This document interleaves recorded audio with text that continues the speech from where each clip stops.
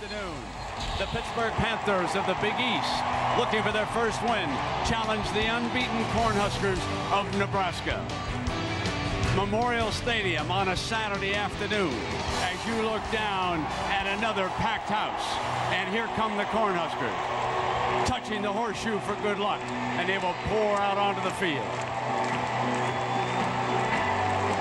A work in progress, but a defense that appears to be back. This defense scored 3 touchdowns a week ago against Wake Forest.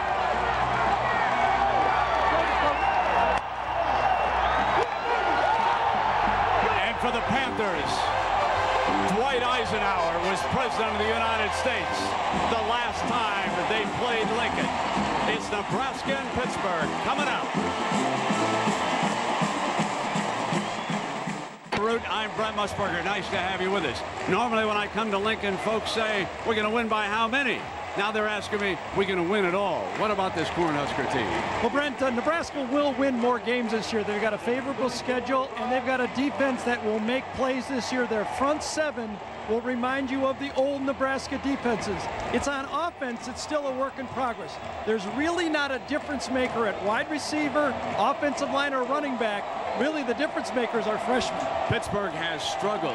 Lost to Ohio 0-2. What about the Panthers? It's the flip side for Pitt. Their difference makers are specialists. Tyler Palko, Greg Lee, and their secondary. The problem with Pittsburgh is their offense and the defensive line have been getting manhandled. That will be the challenge today for Pittsburgh. And Pittsburgh's without Rashad Jennings, a running back, injured shoulders out. Jack, Coach Wanstead told us he's trying to inject some speed into this offense. And he hopes it becomes a difference maker as a youngster by the name of Larod Stevens Howling will get a lot of touches today. You'll be able to see him right off the top of the bat. Why? Because he's the smallest at 5'7" and only 165.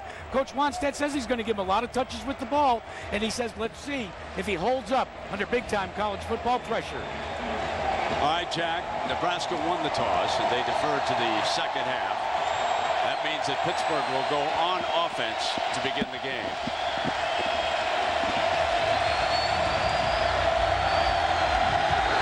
Underway in Lincoln.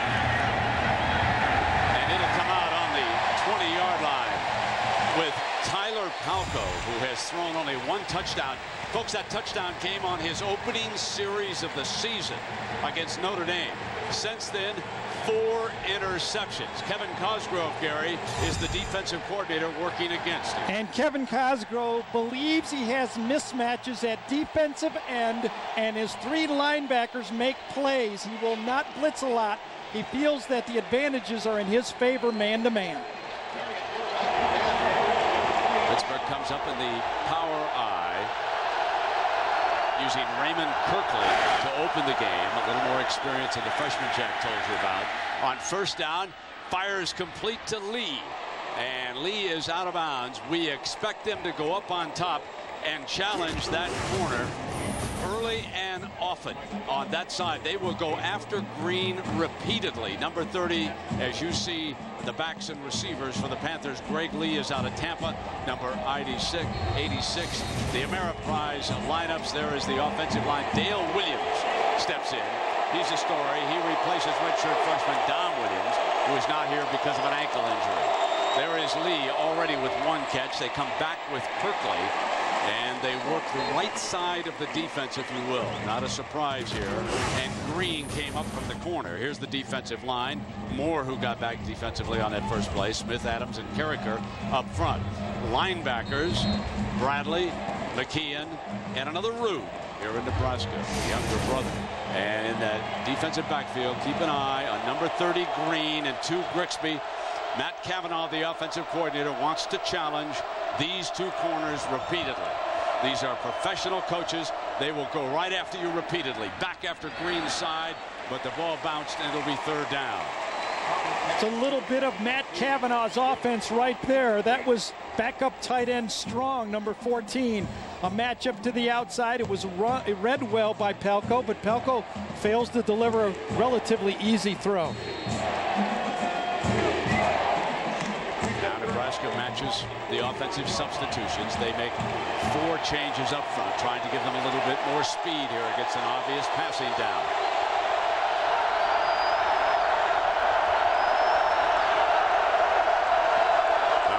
Left-hander is back. His offensive line, he's hit on the release, and if they don't give him the spot, it'll be just short of the first down.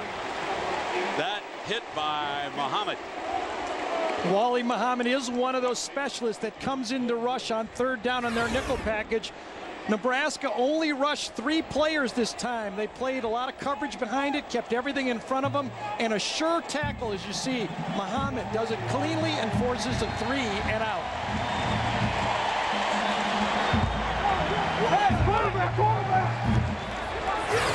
So it is 4th down, and now Grigsby goes in as the punt return man. They make a quick switch, and there was movement up front, and if that's against Nebraska, if they move first, that's a first down. And that was Tyler Palko as the blocking back that time, and he shifted under center. Good spot to use that. Tried to draw him off sides, and if you get him, you get a free first down, and it doesn't matter where you punt from, the 50 or the 45. Randy Crystal, the ref. Prior to the snap, offside. That'll do it, first down. It's a 5-yard penalty, first down. And last night, Dave Wanstad told us that he's going to have the whole package on special teams. You see Palko, he was in there as the blocking back. He shifts up, does a hard count, and draws them offsides very easily. Really surprised Nebraska wasn't in a defense safe because it was 4th and inches. First down in Nebraska territory, just across the 45-yard line. Power eye look for the Panthers. Here comes Kirkley. Nothing doing, and he is jumped by number 90, Adam Carricker. He had 3 sacks. Let's talk about what both teams need to do in this football game. They're ranked 95th and 99th in total offense. They have to find a run game, find a passing game, and win third down, or in the instance before, win 4th down. Keep the ball. That's what they have to do on offense. Negative yardage that time. The ball's brought back to the 48-yard line. Passing situation here for Palko. 1 running back. 2 wide and double tight end. Palko straight back. Goes that sideline again and put it in the hands of Darryl Strong. His first catch of the season for a 1st and 10. The DB was turned around, and they had licking their chops going after number 30. Remember, an inexperienced cornerback over there. And it's going to be a flat and up by Darryl Strong this time, and deep help by Ter Green. Should have known he had a safety behind him and no reason to sink in on that play. That time Kevin Cosgrove rolled the coverage to Green's side, and Green still didn't handle it. Now remember, he was a running back a year ago. He is not used to this. First down and 10.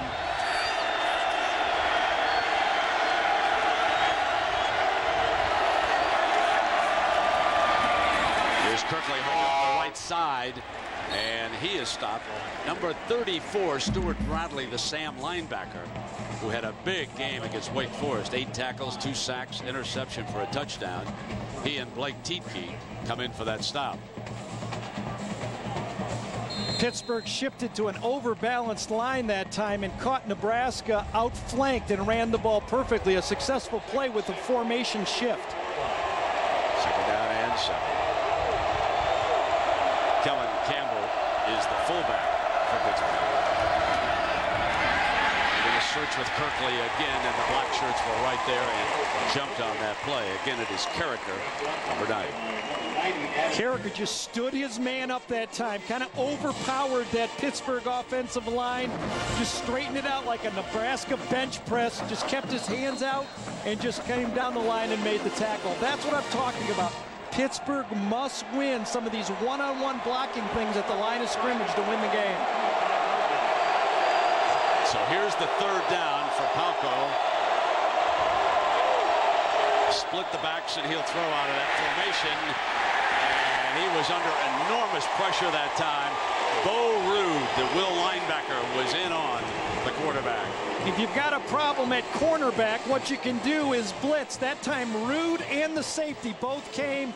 Palko did not have any chance but to get rid of that ball and avoid the sack, stay in field goal range, and try to put 3 points on the board. Josh Cummings, he's perfect so far this season. He's hit all 3. This would be a 42-yarder. He hit a 49-yarder in game 1 against Notre Dame, and he put the Ohio game into overtime with 7 seconds left.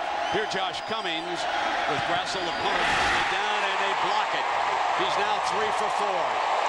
Nebraska football.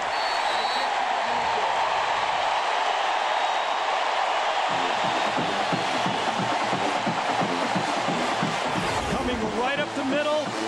Looks like a good snap. Let's see if he handles it correctly. Leans it toward him. Perfect. Kicks the ball. And is just eaten up by the Nebraska defensive line. Zach Potter, number 98, being congratulated on the sideline for his blocked field goal.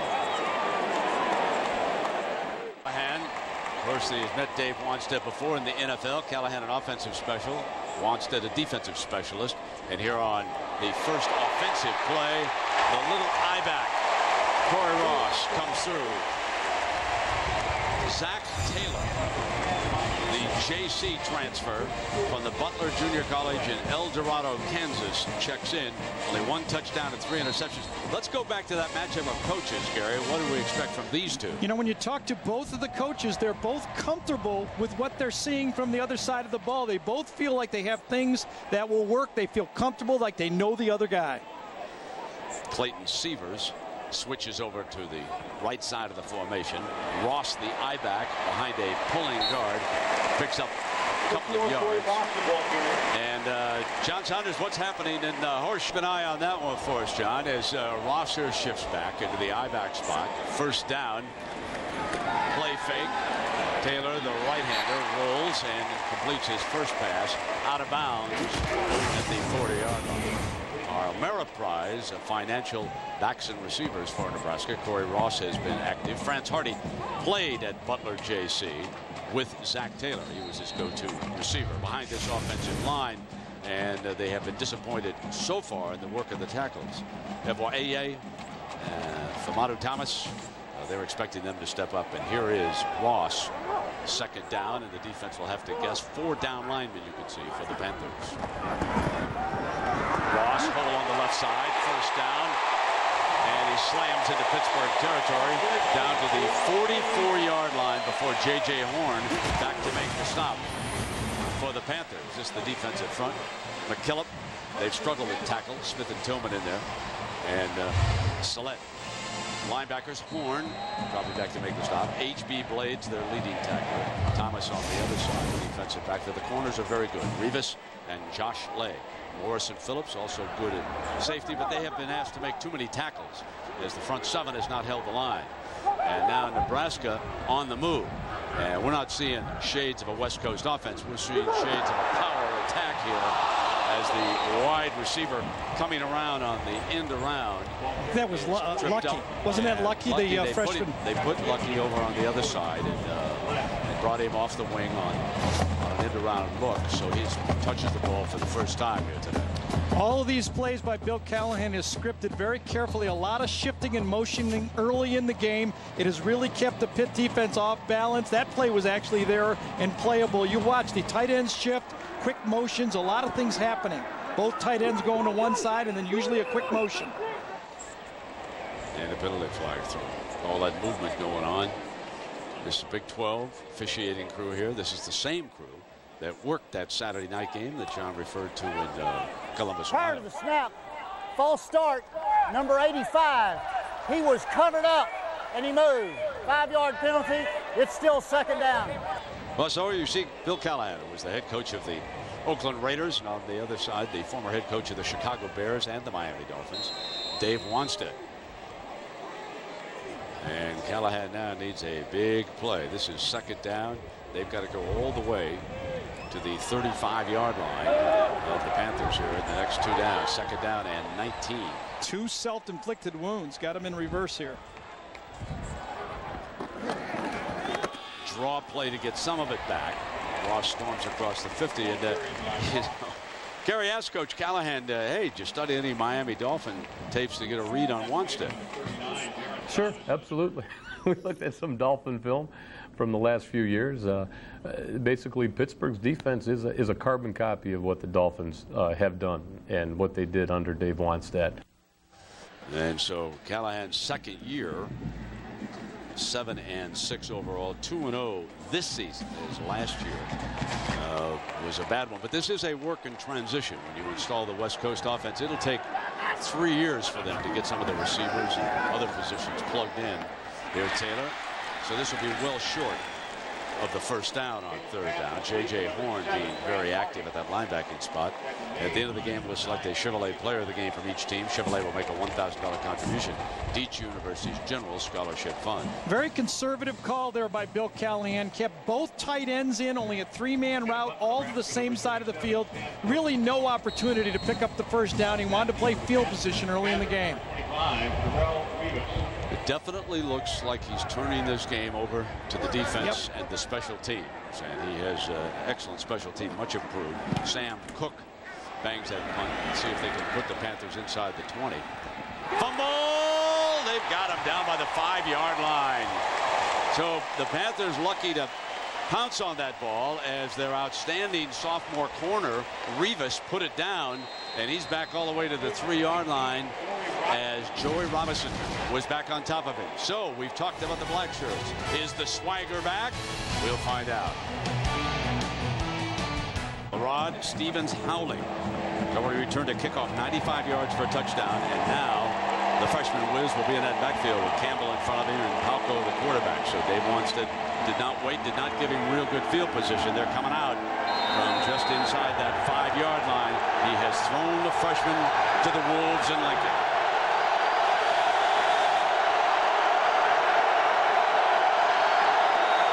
Here he comes.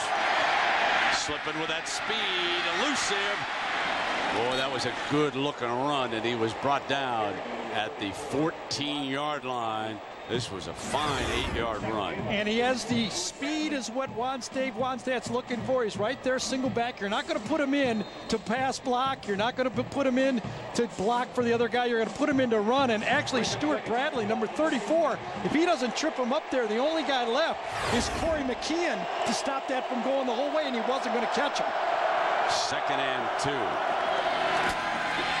Again for the first down. And this time, Green comes up to help the front. And there's McKeon again. Well, college football on ABC is brought to you by Sept. I like the fact that he's in the game. You can see a little different pace for Pittsburgh when he's in the game. But I think they really have to look at the total number of carries he's going to get in this game. They can't give him the ball 20 times. Timeout has been called. So we will take a break. Palco wants to talk about it with Coach Wanstead on the sideline. Record dates back to 1962. By way of comparison, at Lambeau Field, where the Packers play, since 1960, they've had 335 consecutive sellout crowds. But the folks ever so loyal here in Lincoln, and the freshman trying to give the Panthers a lift, and has he ever?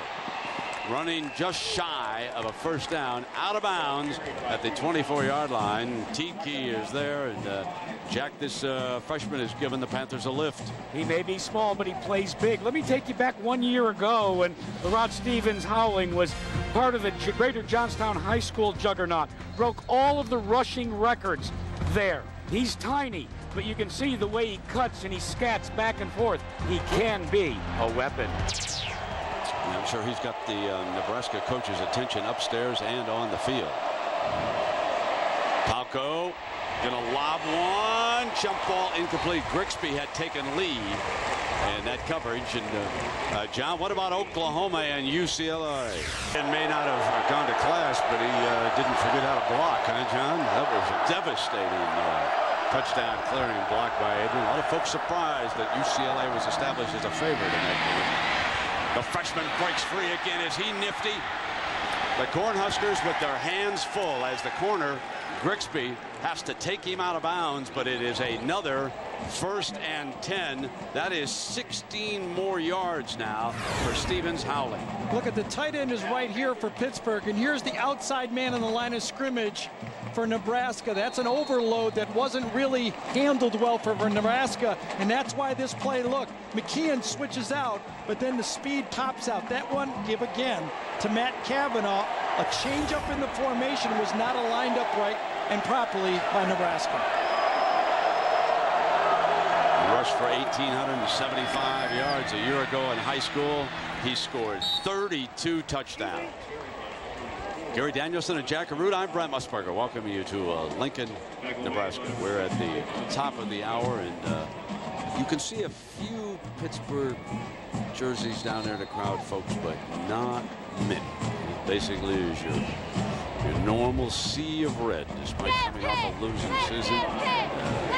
The cheerleaders here bringing some enthusiasm for those fans who were at the Cornhusker where we were last night and enjoying the game here. Second down. And the black shirts with their hands full against this nifty freshman runner. 3 down linemen this time, and Palco under pressure, sacked. Brought down as they flop Carricker to the right side, bring him in, and he gets the sack. That's one of those outside rushers that Kevin Costco believes can win one-on-one. That time, Jay Moore was a defensive end, stood up to give the illusion of a 3-4, and then still had the stunning ability to come inside. But Carricker, a one-on-one type guy, can beat those offensive tackles. The left tackle is Charles Spencer with his hands full on the edge. 3rd down and 14 for the Panthers. The slide is to Palco's right. Spins him down at the 35. He had gotten off the hit by Wally Muhammad, but as he spun, down he went on the 35. The black shirts rise and hold as the Panthers passing game stalls this attack. Nickel package. Wally Muhammad, number 55, comes in at one end, and Barry Turner, number 99, comes in at the other end. The pass rushing specialist into the game, and another sack for Nebraska. Adam Grassil back to punt. One thing the Panthers have to be careful of is a block. Grigsby is back. On a run, puts it down, a dangerous grab by Grigsby. One of the things that the return men will try to do here is to come up and make the catch, because you can get all kinds of wicked hops on this artificial turf, and it is newly installed. There's 7:30 Eastern on ABC. Legal motion again by Nebraska, getting ready to shift. It did not shift properly and flinched just enough. False start. Number 88. Offense. It's a 5-yard penalty. Remains 1st down. Well, Wanstead and Callahan have both been in Monday night games, and here are their Monday night coaching records. Wanstead with Chicago and Miami, 7-10. Callahan with the Raiders, 2-3. Bill, of course, took the Raiders on to the Super Bowl, and they were beaten by Tampa Bay. Here comes Ross searching for daylight. Jack, this turf is a brand new installation. And it's totally different, Brent. Gone is the high crown that Coach Tom Osborne wanted on this field. It's been reduced considerably, maybe because Bill Callahan wants to introduce that West Coast offense. But he wants to speed it up as well. Yesterday, they've moved several tons of sand. You can't cut artificial turf. So if you want to make it speedy, well, then you just add the sand. That was interesting, Jack. After that, they watered that sand, and the field appears to be in great shape. And Ross barging for a 1st down. Tough run by number 4. Gary, what's your feeling? We were down on the field before the game. How do you like this surface here? I was wishing I could have played on that. 9 years of playing on the old AstroTurf. It's a lot different feel. It slows the game down just a tad from the old AstroTurf, but it's a little quicker than the grass fields that we still see. You know, Corey Ross, he is one of those guys that is learning how to run this West Coast offense too. Whole different field, much more man blocking, has to stay with his blockers and read it a little bit more.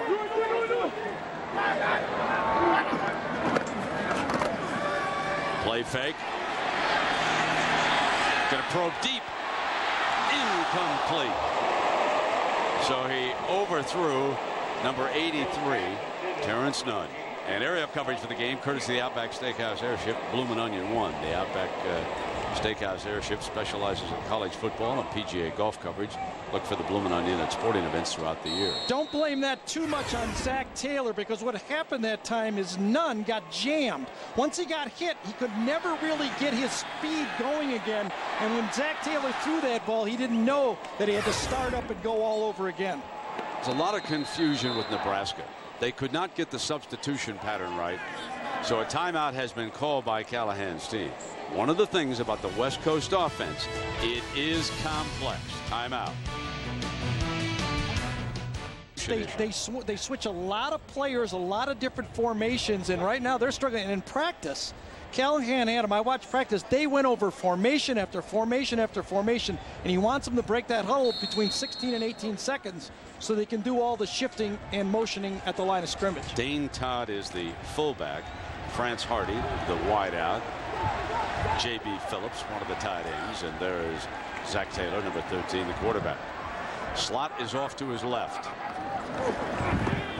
On second down, got it complete, and there's his JC buddy Hardy, who gave up a first down. Had a first down, and he dipped back, and it was defended by Mike Phillips, the strong safety. He's telling him right now, keep going, don't come back. Yeah. Tapped him on the helmet. Nice job here, though, by Hardy. Watch this ball's delivered right by the chin, catches it, thumbs together in his hands. Exactly the way you teach it, catches the ball. Then after that, he doesn't do anything you teach him. Had the first down, just go duck. Know what the play is designed to give you, and then go and get it. Don't try to, this isn't junior college anymore. These guys are going to tackle you on those type of plays. Hardy, interestingly, is a junior college player, but he's a 3-year player. He's going to have 3 more years at Nebraska, not 2. Yep, big difference. He'd have had it. But it is second down and inches, so in effect, you could argue that Nebraska in this passing attack has the third down. Let me check myself on that, as they changed the down marker across the field just after the measurement. So it is third down and inches here. Hardy goes over to the sideline, but the confusion on this sideline is with the substitution patterns, and even Dane Todd prior to that snap was not too sure what they wanted to do. Well, this is the one in the huddle now as a quarterback. You just say, Nebraska, you're a Nebraska offensive lineman. We're going to pick this up. Kurt Mann, the center. They pound right straight ahead, and there's the young fullback. That is Cody Glenn, folks. He's the fullback of the future. He's out of Rusk, Texas, and he picks it up. He's got physique of a big-time running back. The backs of the future here are Glenn, 34, and Lucky, number 20. And in that situation in short yardage, they laid him up at tailback, and he just powered his way that time. Both of them in the West Coast offense can play at different spots. Fullback and tailback sometimes are interchangeable. Here is the pitch out wide to the I-back, and number 30 is back there at the I-back. Green, who started as a defensive corner, just got his first carry at I-back. How about that, folks? And we check in with John Saunders. Corey Ross comes in and replaces Green, pounds, and a first down. Helmet rolls free. Thomas, the Sam linebacker, over to make the stop. That was sort of interesting for them to run a defensive back who's under enormous pressure from the Pittsburgh. I don't know if he has attack. Practice time to be able to do that. If you're learning to play corner, looked like there was a late on-sportsman call in this. Foul on both teams. Number 65 red, number 9 white. The penalty's canceled. That's Greg Austin of the offensive line, and J.J. Horn, the linebacker. You know, Brent, that play, though, is a real speed play, and Green is one of the fastest Nebraska players. He's a 4.3 40 guy, so maybe that's his only play. That's all I can think of. Well, maybe they didn't want to trust Marlon Lucky, the other linebacker, the freshman phenom. He slipped once on a play that was open. First and 10.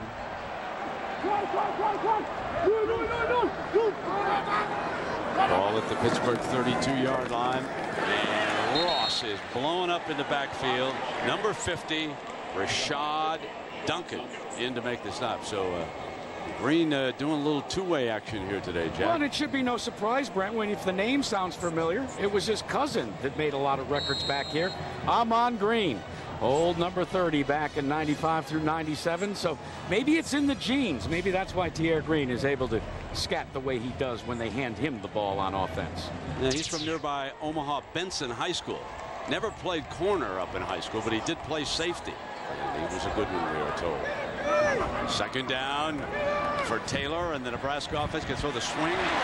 Ross out wide. Slips a tackle inside the 25-yard line. Third and short coming up. Tez Morris, the senior free safety, with the stop. Well, Zach Taylor's running the offense exactly the way Bill Callahan wants him to do. Don't force the ball. He had a throw possibly downfield, but he also had Ross wide open for an easy pitch and catch. He took the easy throw, and it paid off now for third and short. So for Bill Callahan and the Black Shirts, a low-scoring game shaping up here in Lincoln. Pittsburgh and Nebraska at the end of the first quarter are scoreless. To win for the third consecutive time as we open the season. Second quarter here, and this will be a 3rd down and 2. The freshman fullback back in that eye-back look. Here comes Glenn again. Fumble, bobble, got it, cut back. Did he get the first down? He bobbled the ball, and that appeared to cost him the first down. So very, very even so far. But you said at the top of the broadcast, both teams looking for an offense and haven't found one. No, and all the warning signs are still there. Pittsburgh has given up sacks, and Nebraska has not been able to run the ball consistently and still are making mistakes, self-inflicted mistakes, and that's why both offenses are struggling. We'll see what they can do to try to keep this going right here. They'll come out now with a 4th down and 1. Just like that play right there. That's a first down if they just make the handoff. Cody Glenn again barges, breaks a tackle, and is short of the 15-yard line, and you can hear the buzz in Lincoln. Folks like this freshman from Rusk, Texas, as Rivas, the corner, makes the stop. You think these fans read their scouting reports on new freshmen and stuff? I mean, you can just pound it right up in the middle right there. You got a big running back, and he just makes those defensive backs and corners and linebackers pay the price in those plays. You know, the West Coast offense is a little bit of finesse, but you can't get caught up in playing finesse football. You have to pound it. All right, now we see that Mike Stuntz is in the game. He's a left-handed thrower. He was a quarterback once through an option. He keeps it that time, coming around.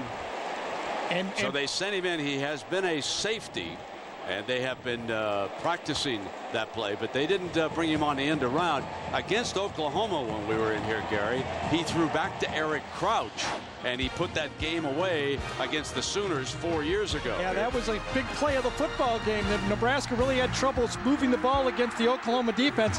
That play right there was a designed pass.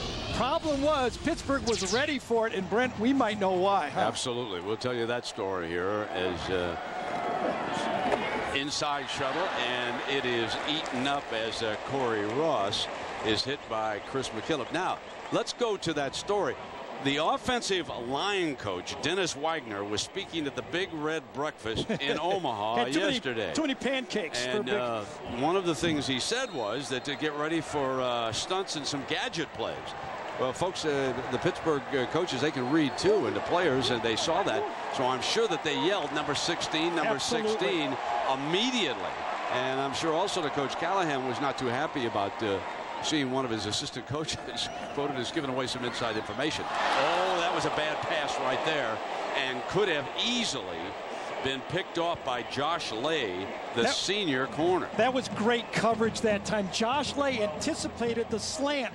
The receiver went out, and really Pittsburgh and Paul Rhodes, their defensive coordinator, thinks that his corners can handle the Nebraska receivers, and he was right on that one.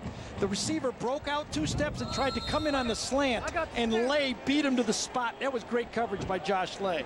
And now it is Jordan Congdon, their freshman, with a 26-yarder, one of 9 freshmen who has seen action for the Cornhuskers this season.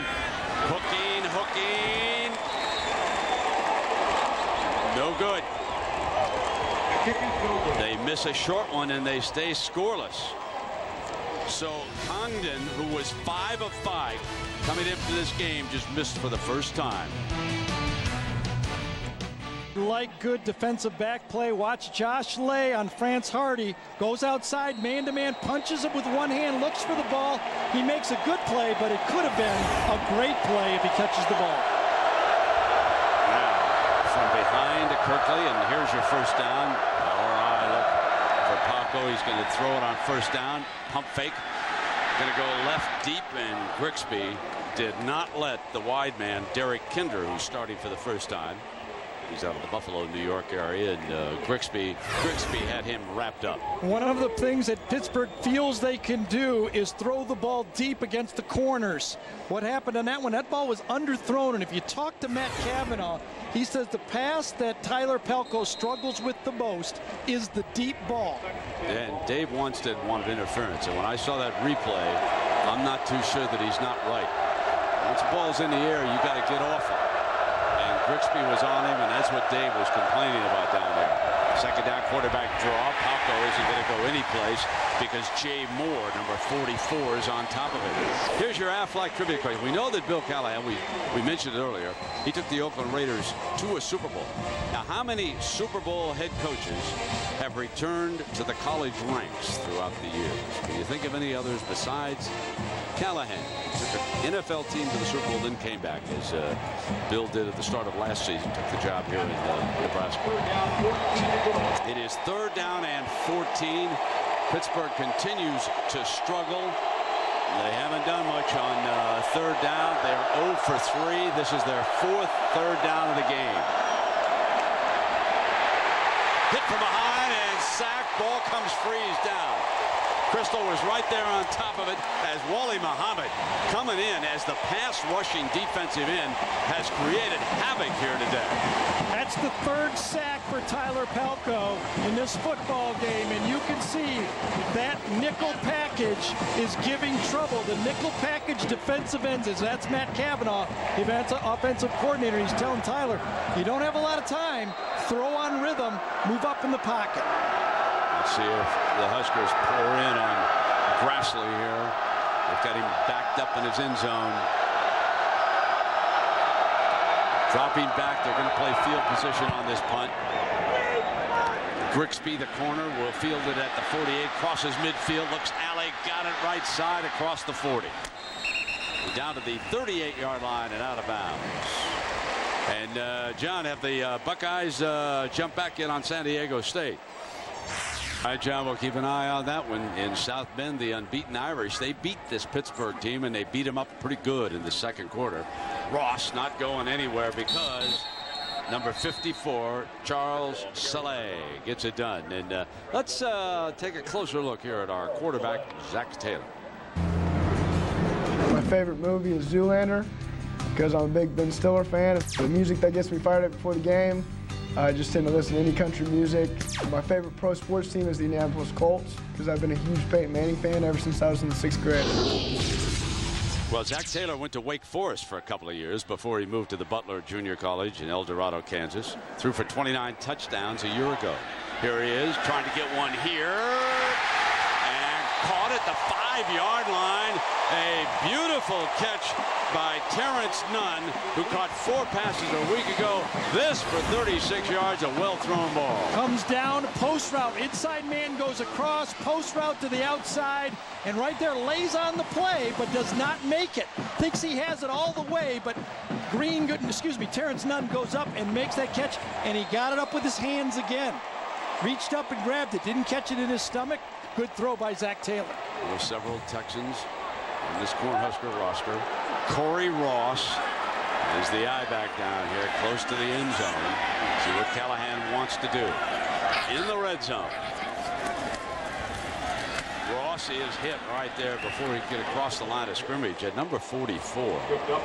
Brian Bennett, a man from New Jersey who has impressed the coaches in some practices, makes the play for Dave Wanstead's team. Pittsburgh really has 5 almost interchangeable linebackers. They feel great about them. Bennett, Blades, Thomas, Clint Session, and J.J. Horn. And you saw Bennett, who didn't start the game, come in and make that play. They ran right at Bennett, and nobody blocked him on that play. Well, now they've sent a fullback out there. Dane Todd offset to the left, and they'll run back. Ross cuts off of it just to the end zone. Scratching and clawing close to the 1-yard line. That'll bring up 3rd down for the Huskers. That was a great read by Ross that time. That is the stretch play that you expect your tailbacks to make. Get it speed to the outside, let your offensive linemen push those guys by and cut behind to make positive yards. Now Todd switches over to the right side of the formation.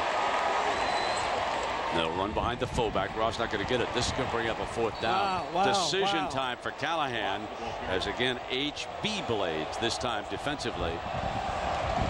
That is the tough thing to take if you're a Nebraska fan, watching this offensive line not be able to knock anyone off the ball. And I'm not talking about anyone is in a great rush defense. Pittsburgh has been having trouble stopping the run for a couple of years. This is going to give Pittsburgh a huge, huge lift if they can hold here. Nebraska missed a field goal on its last possession. Now they come back with 4th down. Here's Taylor rolling, cutting, touchdown Nebraska. Zach Taylor rolling to the right, sees daylight and cuts to the left for the first touchdown on this Saturday. Really had no choice. Great read by Zach Taylor because Pittsburgh did an excellent job of picking out everyone. Fullback Dane Todd was the #1 player to throw to. He was covered, and Taylor took the only option he could, the 3rd option, and got into the end zone.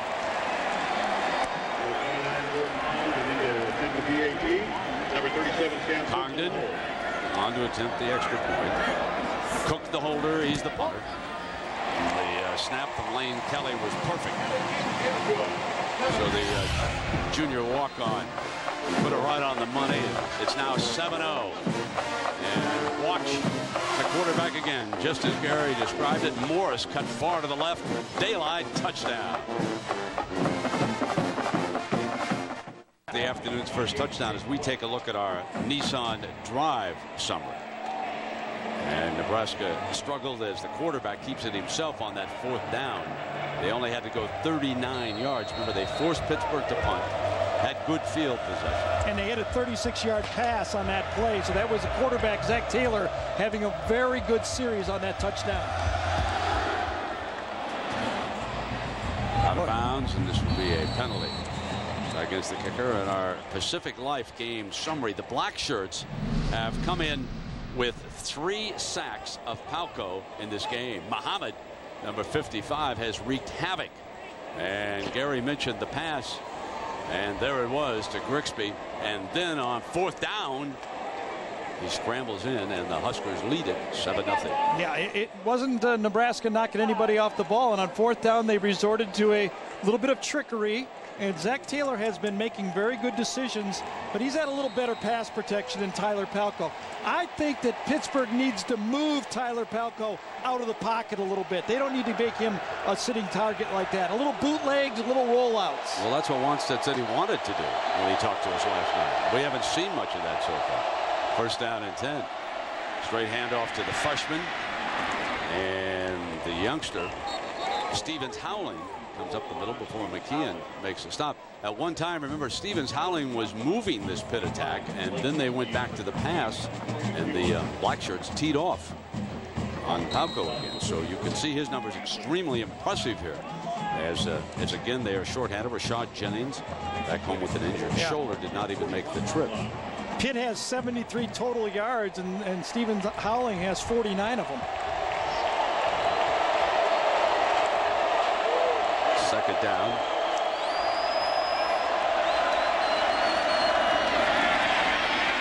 Slipped that time. It'll be 3rd down. Well, earlier we asked you the athletic question, who besides Bill Callahan, if anybody, has come back to the college ranks since taking the team to the Super Bowl. Folks, there are 4.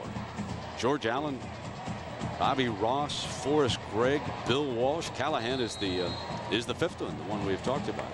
The only one, however, who ever won the Super Bowl was Bill Walsh, and he did it 3 times. And he beat Forrest Gregg in his first Super Bowl championship, 26-21 in Detroit. That, of course, was up in Pontiac, and Detroit will be the site of the Super Bowl game next year. 3rd down. Palco trying to roll, and the Huskers won't let him. He's down for the 4th time.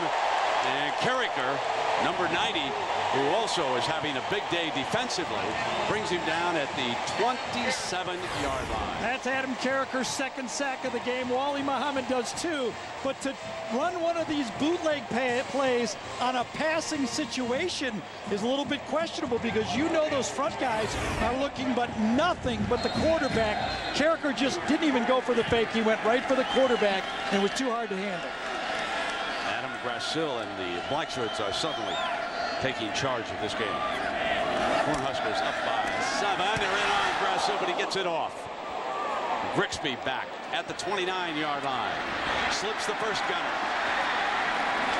to the 42-yard line. There's a flag down on the play. Back by the punter, however. It is back down at the 22-yard line, and they'll sort it out. You could see it. So it is against the Panthers on the holding call. One of the areas where Callahan and Nebraska have improved dramatically this year, the punt return game. They averaged just a little over 3 yards a punt return a year ago, and you can see that Grigsby has been doing a little bit better than that here today. The ball is at the 43-yard line, and the offense is out on the field. Pretty good field position. Why risk it? Your offense moved the ball last time. Why make a mistake and have something go wrong? Looks like Bill Callahan's going to take it right there.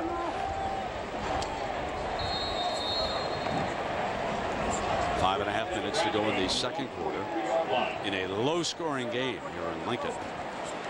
The Huskers up by 7. Hardy is out to his left. Two tight ends have been the norm all game right there.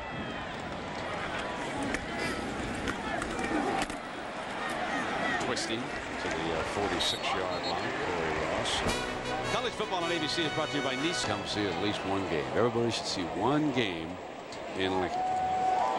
Some of the nicest fans in the world. Ross on that draw play, got the first down and then some. He is out of bounds at the 40-yard line as they move into Pittsburgh territory again with that 14-yard run. So it is not the flashy passing game, but it is more that solid running, go deep occasionally passing game that Nebraska's featuring here today. Here's the freshman offensive tackle, Murtha, right there. He was going to play in this game. Watch the job he does. Number 76 comes in the game. He is getting rotations at both tackle spots, and he did the job on that one. Highly thought out player, Murtha. Out of Hutchinson, Minnesota. He was the #1 tackle prospect in the country, and he's been slowed by injuries. Got him. Hardy's running too. That'll draw a flag, no question. But I don't see. There it is. The hat came first on that sideline as the defensive back, Josh Lay, ran right into it. The linesman that time had already thrown his flag earlier in the play, so he didn't have anything else to throw but his hat. This ball, again, was late thrown by Zach Taylor, but you can see it. Ball is thrown slightly behind, nothing to do but to push him. And when you only have one flag, you throw it early, and then you throw your hat late. Yeah, pretty easy. So we got lots of things here for them to sort out. That play was so wide open. Zach Taylor is going to kick himself for not throwing that ball earlier and putting it out where only his guy Hardy could get it.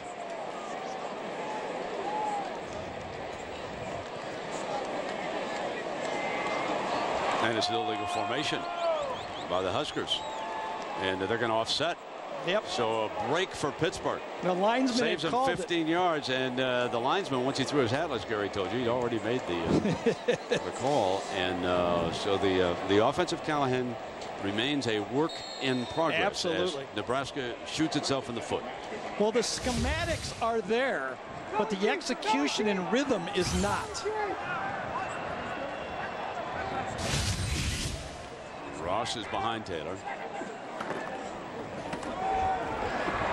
Picks his way, and another penalty to the 30-yard line. Got a first down, but again, there's a penalty flag that is thrown on the Pittsburgh side. Chris McKillop just turned around to the referee and said, good call. Offense. He was right. It'll be a 10-yard penalty. Replay first down.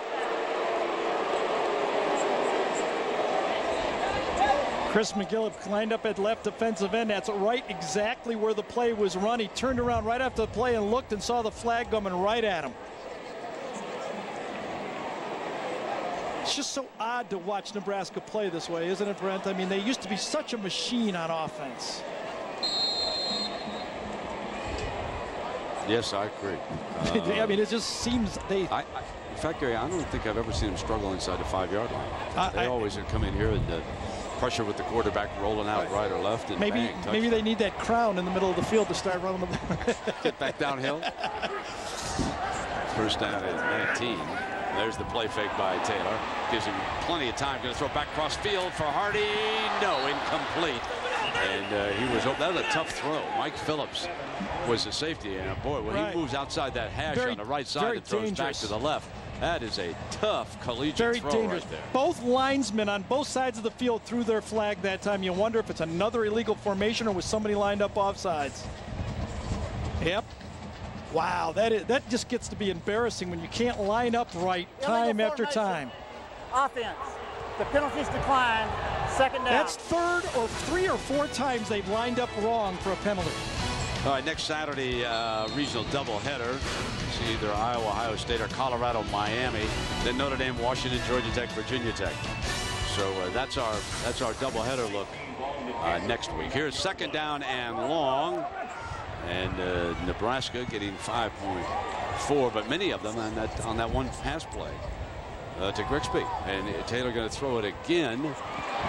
Juggled and incomplete. I'm sure they'll wave this one off. Probably should have been caught over there. Thomas jumped on it defensively on that far side. No difference makers out there at all. No one in the specialist wide receiver, tight end, running back, quarterback that really scares you if you're Paul Rhodes and running that defense for Pittsburgh. They just look out there and say, let's just run our defense. We don't worry about anybody. We think it can match up all across this field. There's Paul. 3rd and 19.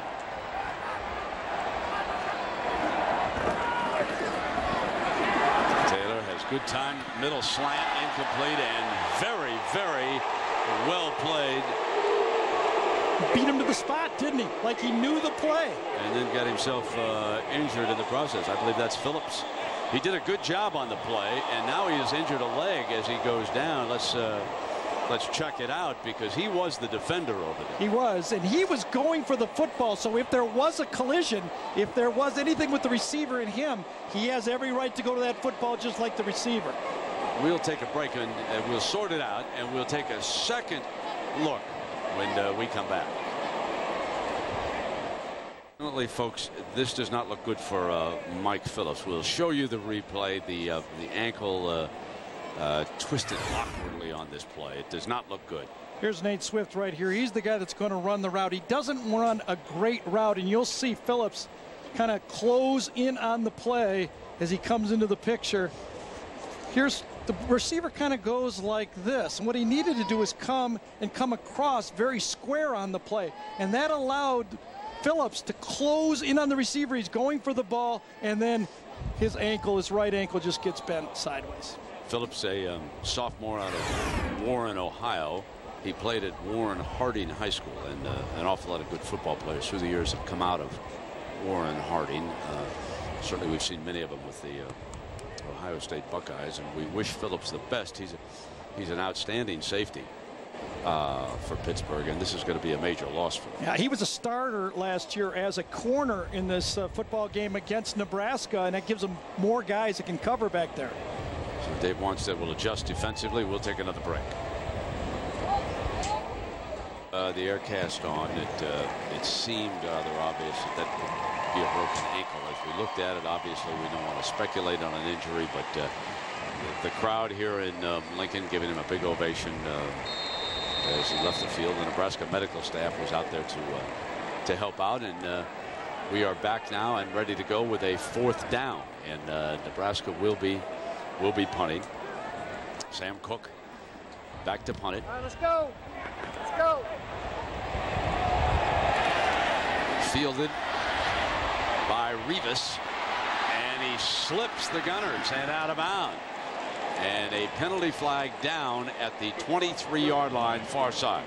Well, Rivas got ice water because those Nebraska gunners were all over him. He had dropped the one previous, but he was looking to make a play on that. And what usually happens in this situation when the guy gets out of a sink and running the ball is one of your own return blockers makes the wrong type of block. Blocking the bag, number 28, be a 10-yard penalty, 1st and 10. So coming up now, just inside of 4 minutes. Well, let's see if Matt Cavanaugh can figure a way to get his best player, the most important player on Pittsburgh, Tyler Palko, some time to throw the football.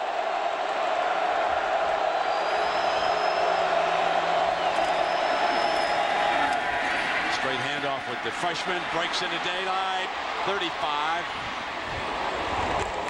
to the 43-yard line and tracked down by Bullocks. Safety Daniel Bullocks, but that's 30 more yards for the freshman. Mike McGlenn does a great job right here. Offensive tackle coming out. The ball is run strong side. He comes out and switches off.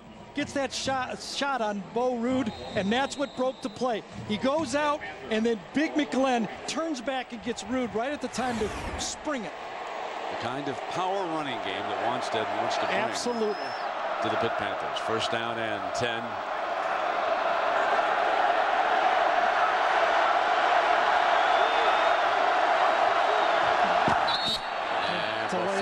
Delay of game. Yep. The crowd saw that one coming.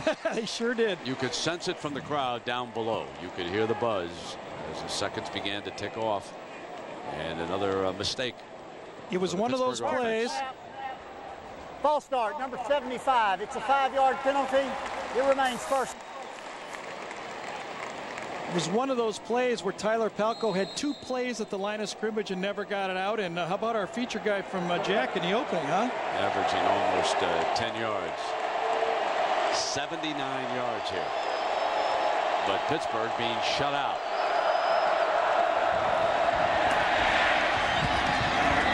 Sliding catch short of the 1st down, but across midfield on the receiver. Lee doing a good job here for the Panthers on this play. You can see when Tyler Palko gets back, throws the ball with timing, his offensive line can handle it on 1st and 2nd down. It's on 3rd down passing situations that are tough. And, ooh, that ball was close to hitting the ground on that play. There is instant replay, but that would be very difficult to find anything conclusive on that. 2nd down. They're going to look at it. They're going to take a look, though. They are going to take a look. So we will go back. That's the buzzer going off down below. Then instant replay wants to look at it. Again, called completed. Has to be irrefutable. Visual evidence. Square in or out. When he turned over, you couldn't see anything on that one at all. The umpire and the line judge both looked at each other and agreed, looked at each other and said he caught the ball on the field.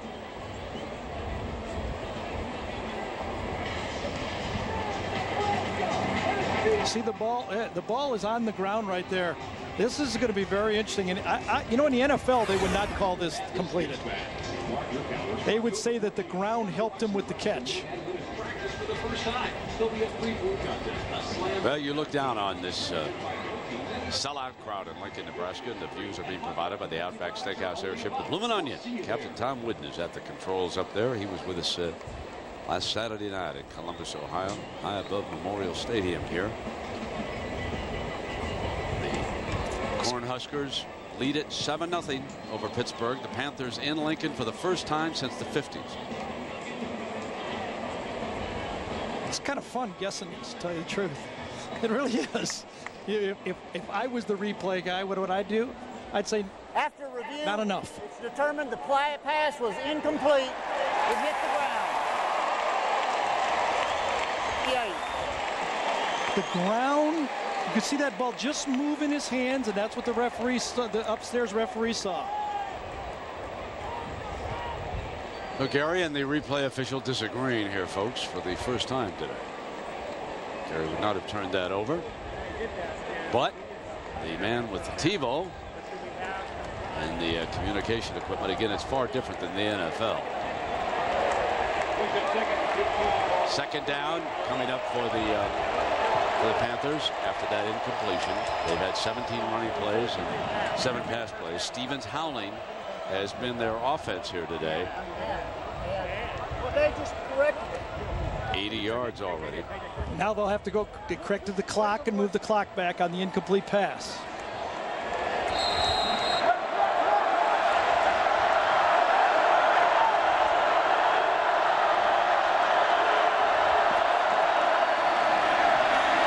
Protection holds this time. Fires incomplete. And Grigsby had coverage on Lee. That ball took just long enough for Grigsby to get back on that play. Lee was open, ball kind of hung, stayed in the air, and Grigsby was able to get up there and whack that thing down.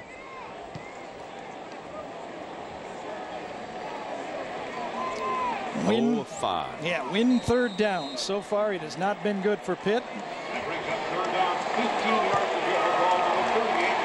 Del Sardo is the receiver to the right. Green, the converted running back, has him in this third down.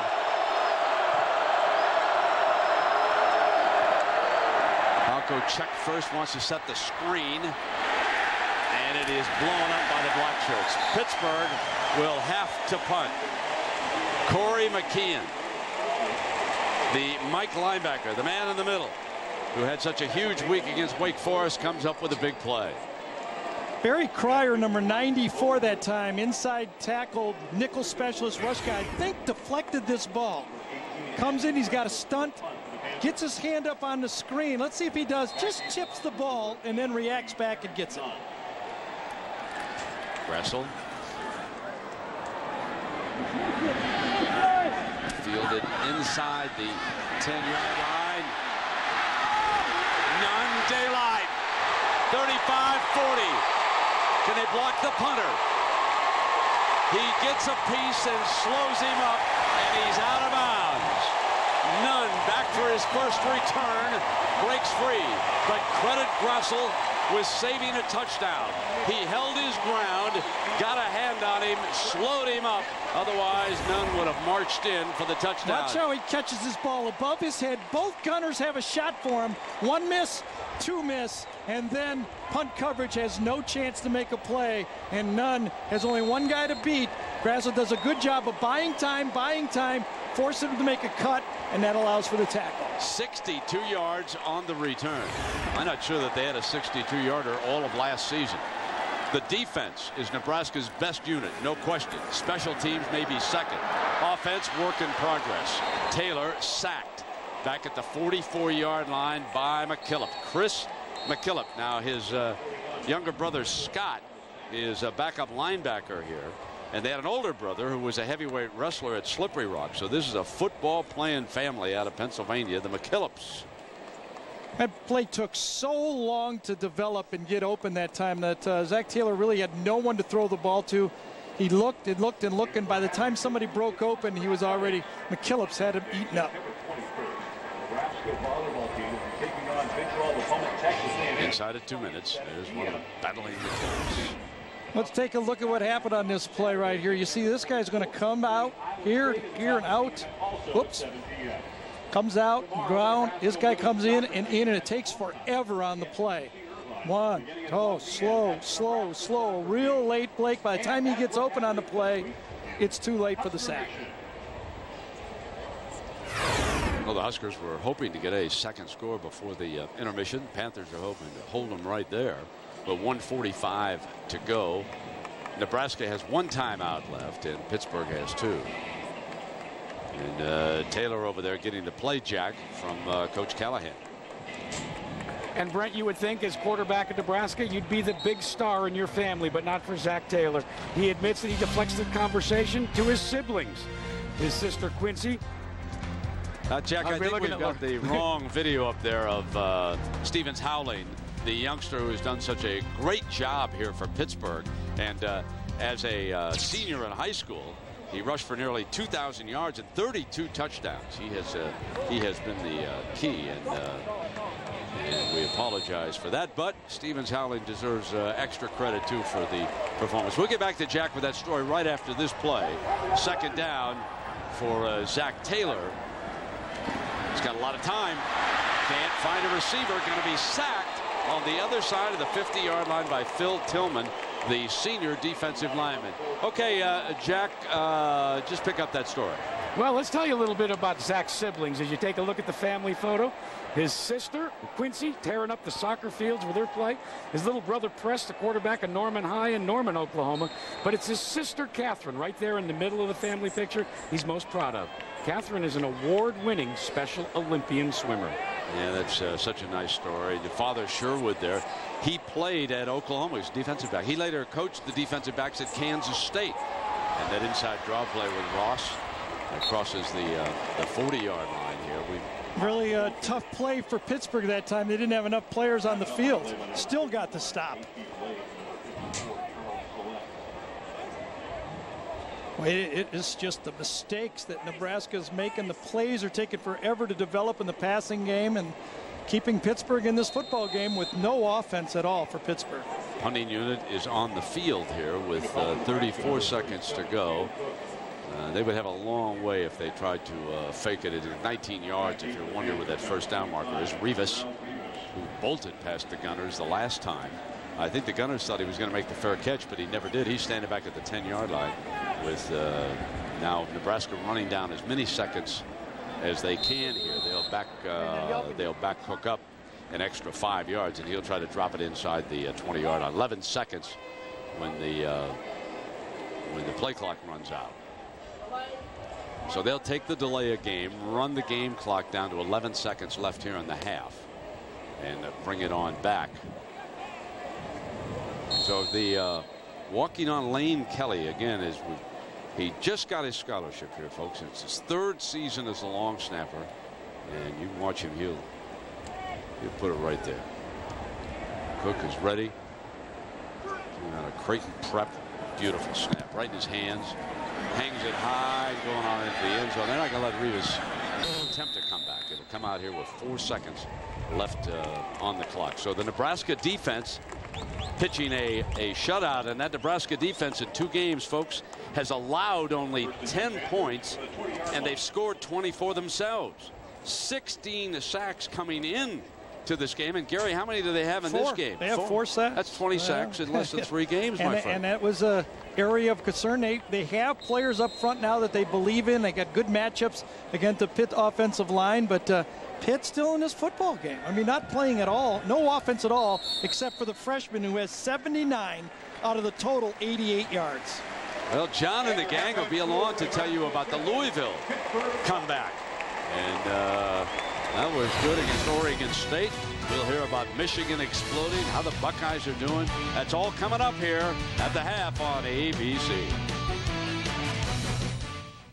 Cornhuskers. This one from Zach Taylor set up the game's only touchdown. It might have been worse, but watch the punter hold up none after a 62-yard return here, and help arrives, and this drive stalls out. So right now it is 7-0, but none doing what he can. And Gary, what's your feeling? Let's start with the Pittsburgh offense, because since that opening drive or so, they've really stalled out, except for the freshman running back. Yeah, the problem for them has been they really don't feel confident throwing the football in the pocket, and that's what Tyler Palko does best, throw in the pocket. So when you're calling plays, you're really at a disadvantage. They just can't handle the front 4. Yeah, Gary, let's take a look at the possessions for the Panthers, and this will tell you the story. 85 of Pitt's 87 yards came on the first 2 drives of this game. That blocked field goal was a big play. It sure was. And you know, Pitt had it going with their young running back a lot, as you said, but they haven't been able to build off that. No play action passes, no bootlegs, no nothing really they can hang their hat on. And you're making the point that Nebraska's passing attack, they're kind of slow getting into the routes. It's taken forever to get guys across the field, real long plays, play action plays, and it's really bothered Taylor, who's throwing the ball pretty accurately, getting time to throw the routes. Adam Grassel will kick it off here for the Panthers as Nebraska will receive to start the second half. And they go to the onside kick, and Rivas picks it up at the 49-yard line to start the second half. So Dave Wanstead and the Panthers come up with a big wrinkle to start the second half, the onside kick.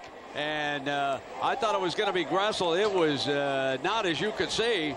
And, man, Revis pounces on that football. And what a big, big decision here by Wanstead and the Panthers. They give a huge lift here, Gary. Brandon Mason, number 27, the young running back, did a great job of knocking the Nebraska player, blocking him out of the way on the play. Big heads up, big play by Mason on that one. Now, can the Panthers move after the successful onside kick?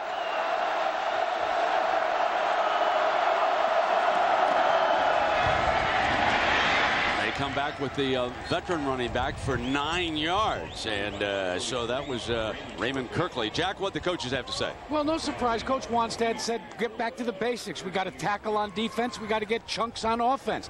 But I found it interesting when I talked to Coach Callahan, asked him what he thought. He said, I preached to all my players to play the second half smart. And he said, Jack, one of the things we need to try and do early when we get our first possession, go for the big play on first down. We'll have to wait and see. Yeah, and they were not smart on the kickoff to start the second half. Coach won't be happy about that. Second down and short. And the veteran with a hole on the right side blown up. And he crosses the 25 to the 23-yard line before Blake Tiki makes the stop. That is a 20-yard run for Kirkley. I tell you, you get this ball and you block at the line of scrimmage right there. Kirkley, the bigger, the experienced leading rusher from a year ago, gets in there and gashes Nebraska. I think the Nebraska defense wasn't ready to come out here. I agree with you. They just don't have their focus. It doesn't even look like the coaching staff was ready on what to call. They might still be eating hot dogs thinking that. Come on, Kevin, get that staff together upstairs. First down and 10. Coming with the fullback. They were ready for that. Nothing doing as they come to the fullback. Carricker is there. Our Pacific Life game summary shows you some of the numbers. Not too brilliant on third down there, Gary, for either side. And that was the key to the football game, I thought, for the offenses to be able to make points. Remember, the 95th and 99th rated offenses in the country, and you could see how they struggle on third down. 0 for 6 and 1 for 7. Second down. 10 yards needed for the Panthers. High formation. Murphy, the fullback, from the pocket, steps up and hit from behind. Ball on the ground, and the 25, incomplete pass. Carricker again coming around the corner. One of the 3 great defensive end rushers for Nebraska. Adam Carricker has had his way to the outside. This play again, Palko had to pump the ball one too many times, and that's too long for Carricker.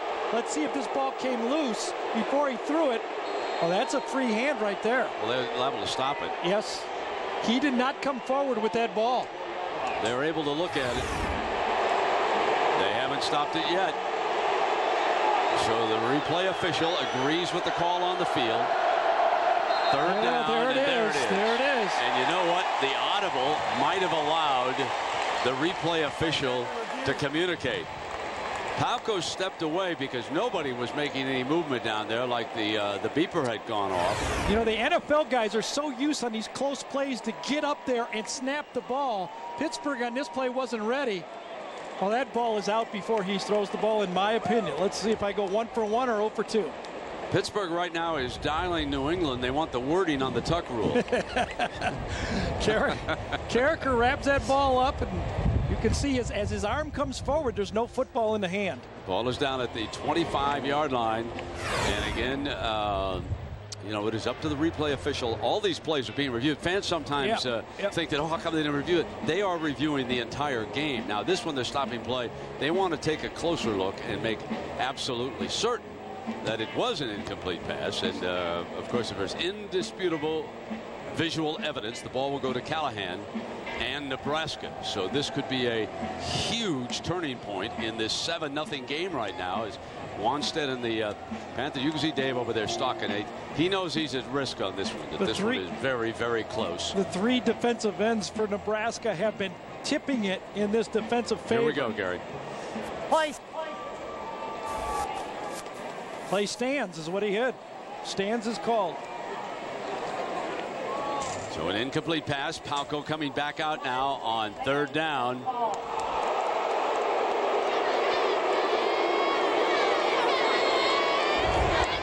we'll have to get a clarification on that one, won't we? Because that one looked like he had the ball knocked out of his hand to me. Tom Brady be glad to talk to us on the phone. Third down, of course, Callahan was the victim of that tuck rule in that snow game in New England. Here he doesn't get the ball. Down on the 25-yard line, so we'll watch that unfold after the game. Third down now, Palko on an option look, and he puts it into Kirkley's hands, and the black shirts were there. Shanley, number 8, up to defend one of the backup safeties. Nebraska that time looked as if they were going to blitz. This was an audible call by Palko to go to the option, and Shanley, who was in the middle of the field, number 8, just tracks it from the middle and makes the tackle as the free safety. Good defense. Josh Cummings trots out of the field. He's had one block.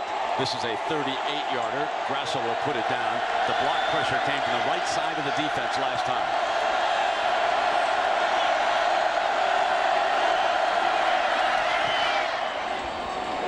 Long enough. And Pittsburgh's on the board after the onside kick. They march down. They survive an instant replay scare. And Cummings kicks a field goal. Expect a closer game, or did you think the Cornhuskers were going to blow Pittsburgh out? It's a 4-point game right now at the bottom of the hour. 7-3. Gary Danielson and Jack Arute. I'm Brent Musburger. And remember the last time that the Panthers kicked it off? It was an onside kick. The ball is on the tee for Adam Gressel. You better believe that the front five for Nebraska, ready in case they tried. Very unlikely is that they'd go back-to-back. Here's the kickoff. This is going to be fielded at the 5, and an alley for Green to the 20-yard line. Ball was down. The linesman right there on the call. And college football, and although after they finish this new scoreboard that's a work in progress, it's close. Maybe that will be the tallest in the city of Lincoln. As I look out there, and by next season they will have that replay board. We'll get a chance to show that to you. Sam Bryant has replaced Phillips at safety. Unfortunately, the word from the sideline, Mike Phillips did break an ankle. It is confirmed. And Horn breaking out to the 40-yard line. 20 yards for the I-back. The 5'6" senior I-back. And he's had 10 career 100-yard games coming into this, and that is number 11. He's now at 103. Brett, you haven't called H.B. Blades much in this game, and this time Dane Todd, number 41, fits him up, running the ball right up the middle against the middle linebacker, and is getting blocked by the fullback for this West Coast offense. Ross stays in. Too wide out to Zach Taylor's right-hand side. See, Ross is ready to go again. They block that front to the 41-yard line. The offensive line under fire here in Lincoln, trying to come up with a better performance. And the Cornhuskers, this was their drive chart. They had a missed field goal before the touchdown, but you know, they had so much better field position and didn't take advantage of it. Well, that's one thing that pops up right away, that last one when they got the ball on the 30. But the other thing that pops up, Brent, only had the ball 5 times in the first half. That's very unusual in a college game. You usually get it 7 or 8 times. There is own 45, basically playing with half the field. He's got man-to-man to the outside on both corners. Good corner, I might point out. Taylor steps away from traffic, going to take it off short of the first down. Tripped up at the 45-yard line. There's one of the battling McKillips. Chris has been active. And that's been Dave Wannstedt's strategy with this defense. McKillips was a safety when he came, a fullback, a linebacker, and now he's a defensive end. There is the new construction outside here on the north end, and the new scoreboard being erected. And there it is. Talk about a replay screen. Gary will have to stay here and see if they can get 3 pictures up there for us. They get more than that. That is going to be some impressive board. I think the board alone is about $5 million. And the pass short of the first down. Very, very well defended. Rivas. That's what, sophomore corner. Good job. That's what really drives you crazy if you want to watch a lot of West Coast offense. Those plays, those short catch plays that used to turn up and make first downs, now the guys come up and make the tackle, and you look very foolish throwing those plays. Speaking of Sunday, down the road, number 25 will be playing for somebody in the NFL. He was outstanding as a freshman. Walt Harris recruited him. Harris, of course, now the coach at Stanford. And Cook is back to punt. He's done a good job, but this one's going to go. No, they've got to it. Short of the goal line. It is down at the 1-yard line. Just an outstanding job that time by Brandon Rigoni. Young Brandon Rigoni. It's down. Well, Kevin Cosgrove, the defensive coordinator for Nebraska, trying to hold the fort. We had him mic'd at practice. Coming up now, the practice sounds with the defensive coordinator. How you doing, Coach? Doing good, guys. Ready to have a good one today. Yep. Right, Slossenberger? Slossenberger? On the field for the Panthers, the freshman running back in the I formation, and just inside a 1-yard line, battling to get a little field position. Now, Kevin Cosgrove, he calls plays like this, folks. Listen to the practice sounds. Give me 22 personnel. 22 personnel. Give me a pair formation. Joker up. Give me joker up. Joker up. You twos, pay attention now. Give me a under Mars. Under Mars. Mars. We good to go on that. Nothing changes for you guys. Here they come. I don't know if it's under Mars, Joker. I don't know what Kevin wants. Takes you 2 years to speak to Nebraska. Good coach talk, though, Kevin. We like that. There's your power eye, and here comes the freshman dancing and slamming over there with Stuart Bradley, the Sam linebacker, and Adams, the defensive tackle. So Bradley slams into him, and Muhammad is out there barking away at this defense. The black shirts with a 7-3 lead right now. They have not given up a touchdown. In a feeling here that Dave Wannstedt would just like to get some space to be able to punt that ball, because Tyler Palko started off hot but has done nothing since. That was to Greg Lee, that 21-yarder. And they can't get back to their start. 3rd down and 7. Changing up with that crowd. One-on-one. Brixby has got him on that side. He'll throw deep middle. Complete as he hits Eric Gill, the tight end. He had Lee drawing coverage on that side. 26 yards down the middle for a first down. Big play by Palko. Here's the safety that he's reading. At the snap, the safety goes out wide. So what happens is he just goes to the tight end and right down the middle hits the play. Safety goes wide. Watch the safety drip. There's the tight end down the middle. Make the catch. Beautiful read by Palko. And Gary, that's their first 3rd down conversion of this game. And it was big. 1st down and 10. Ball out to the Panthers 30. Here comes the freshman trying to stretch the D, and somehow he slips that first tackle. Wow, that was impressive. Very well. That was impressive because the middle of that line was blown up that time, but Howling got outside. Stevens Howling got outside and made another guy miss. Tony Dorsett came out of Pittsburgh, and I watched him in his first game against Northwestern, and I had forgotten that Dave Wannstedt was a senior on that Pittsburgh team. And Dorsett made a huge impact. He just led the Panthers all over the Wildcats. And you see a freshman running back like Stevens Howling in a Pittsburgh uniform, and your thoughts immediately jump to the great Dorsett. And that time, your thoughts jump to the black shirts. Carricker was in there again along with Bradley. Carricker, number 90, is having some game on the edge here for the is. Huskers. That was a nice stunt that time by the defense for Nebraska. They lined up, and then at the snap, they moved. And that blocking assignment was not able to hand up. You see Carricker, nobody touches him until he gets right in the face of the freshman. 3rd down for Pittsburgh. But they only need 3, so they can run or pass. They show power eye here. He's going to throw, but there was a whistle just prior to the snap. The line judge on this near side, he's been very busy. Now Wannstedt's out there barking a little bit at the 35-yard line. Prior to the snap, false start, number 45, 5-yard penalty, and it remains 3rd down. Eric Gill, he's not happy with his tight end. In fact, he's very unhappy. Yeah, he moved. He cut that big pass on 3rd down for him, though, just a while before. But self-inflicted wounds drive coaches crazy, especially when it's 3rd and short.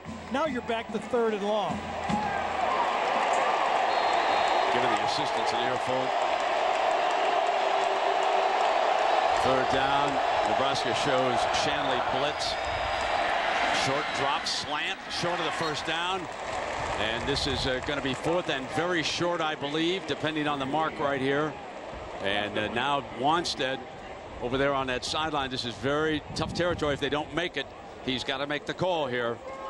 They will measure first. I thought, and the yellow line indicated that they were just short, but it is close. Now he's talking upstairs. Kavanaugh and the rest of the offensive coaching staff to see. You know, you're an underdog in this situation. You put a field goal up on the board. I know in his gut he wants to go. Sometimes that's not the best decision to make. But Palco certainly ought to be able to stretch for that. Get in behind Joe Villani, the transfer from Bucknell, who is the center. Let's see, everybody's looking down there to see. The way Nebraska's offense is going, you got to punt this ball, don't you? Here comes Grassel. And he's really unhappy about that penalty. He is going to jump all over the off with Glenn. He's he must have thought it was Mike McGlenn that moved on the play. Grassel back to punt.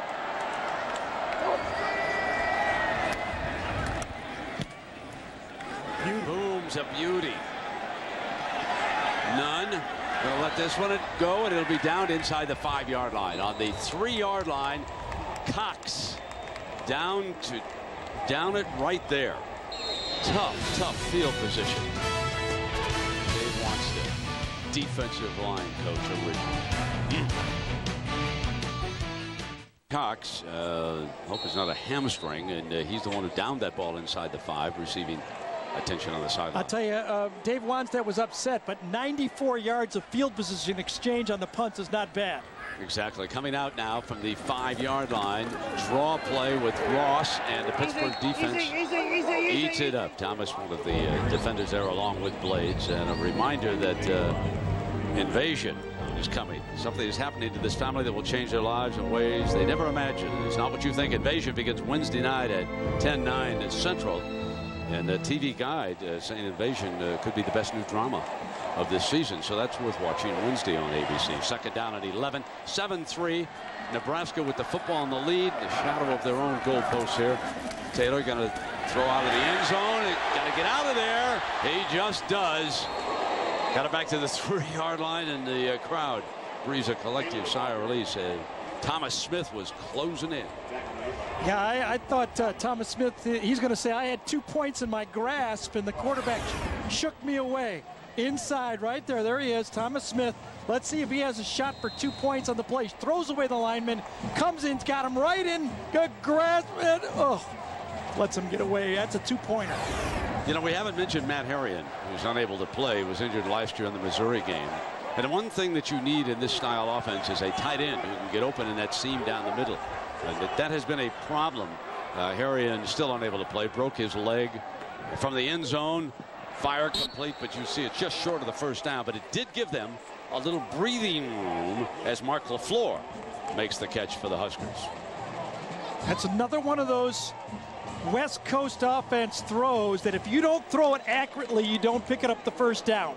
You completed it, but if that would have been up a little higher for LaFleur to catch the ball and run with it, you have a chance to do it. That's what, you know, the Steve Youngs and the Joe Montanas were so good at, running the offense. Cook had a 76-yard punt against Wake Forest.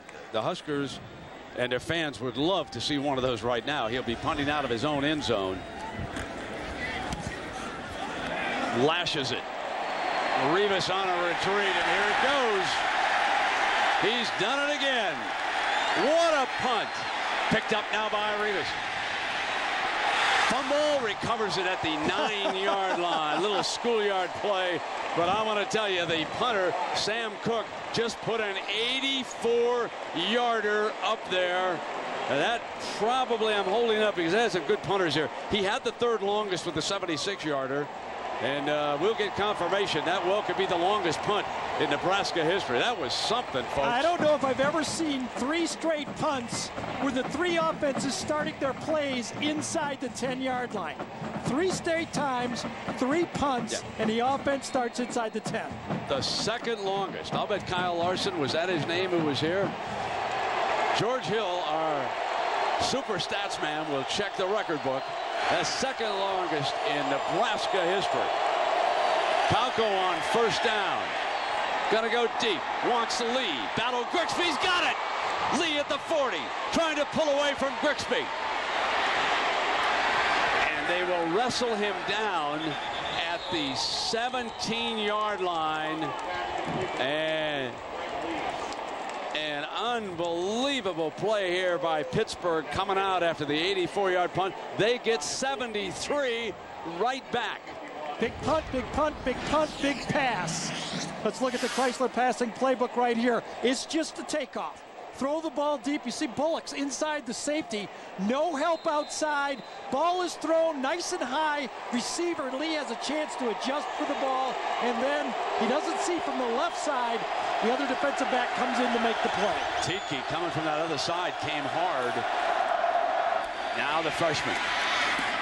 He batters across the 15-yard line. Well, Palko has had some beautiful long passes. Hadn't been consistent, Gary, but a couple of beauties. Well, Tyler's happy we waited on this passing chart until he threw that last pass.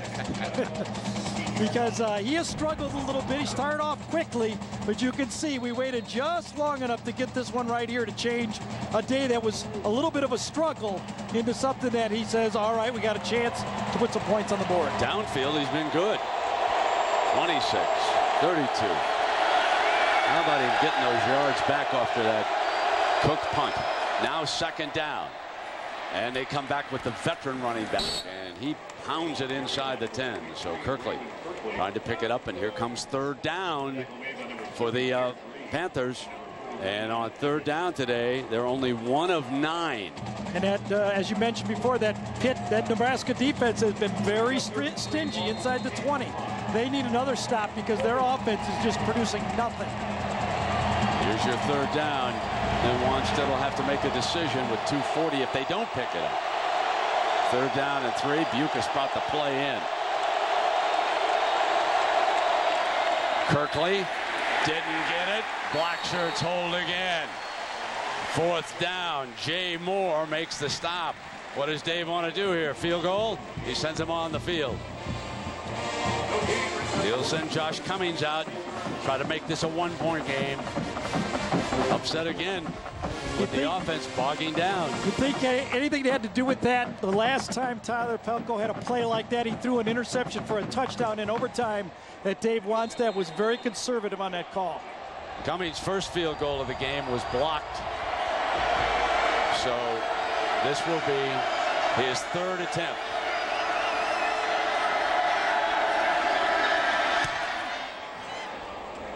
Got it across 27-yarder to make it a 1-point game. So Josh Cummings on the year is 5 of 6. And he's made it a 1. Remember, he put that game against Ohio into overtime, and then they lost it on the interception.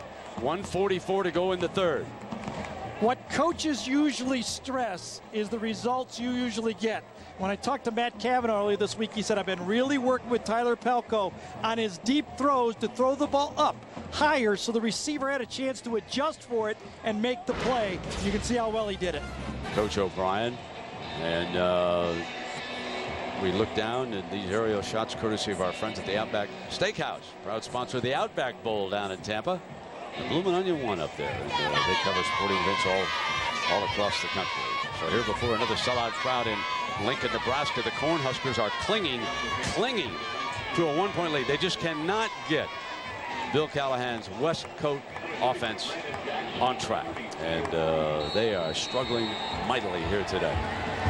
Both teams have only converted 1 third down in the game. 1 for Nebraska and 1 for Pittsburgh. Grassel, deep leg. And here comes Green coming out. Trying to make something happen. Out to the 25-yard line. Minute and a half here. Zach Taylor, and of course, stay tuned for the Thrifty Carbonell post-game report. John Craig and Aaron highlights and analysis of all the games. This is a big week tonight. Florida and Tennessee. Who do you like in that one, Carter? I've been riding Florida on all my interviews. We do a lot of it, and so I might as well stick with Florida. So here, Nebraska. Let me tell you what I'd do if I was Bill Callahan. I'd go back to that short passing game on early downs. Quick, get it in out of the hands, hit the running backs in the flats, tight ends in the flats. Don't take so much time throwing the ball. Right back with Ross. I think they lined up improperly again. There's a flag thrown on the far side of the field. So and you could see the Nebraska coaches were very upset when the flag came down, and they have to assume it was on Nebraska. Illegal formation, offense. Boy, 5-yard penalty, remains first down. You would not expect this from a high school team after 3 games, to be frank. Yeah, and over a year in the system. Correct. Now, our Star Watch is we focus in on number 4, Corey Ross, on our IBM Star Watch, and number 4 rushed for 19 times, 103 yards, averaging 5.4.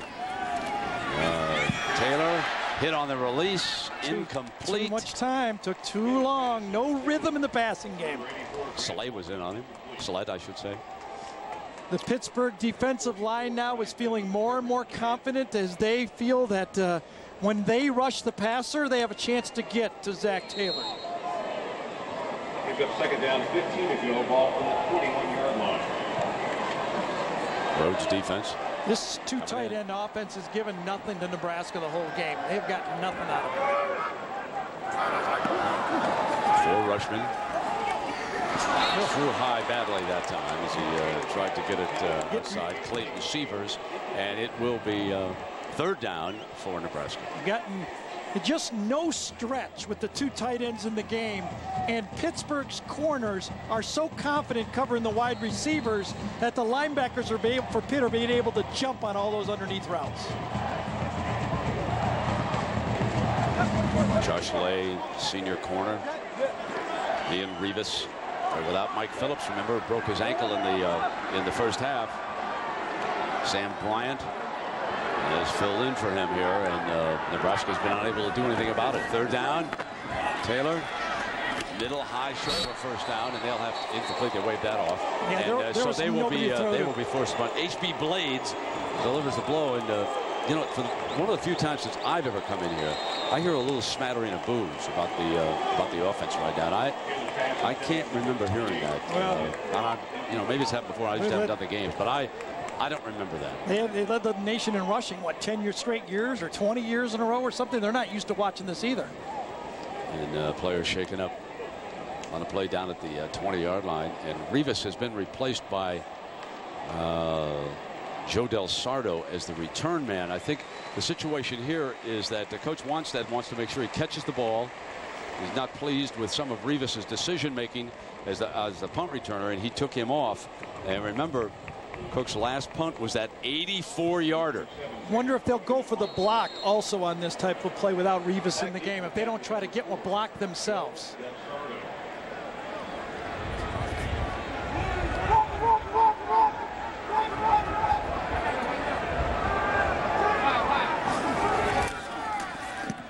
Tried to get in. They went for it.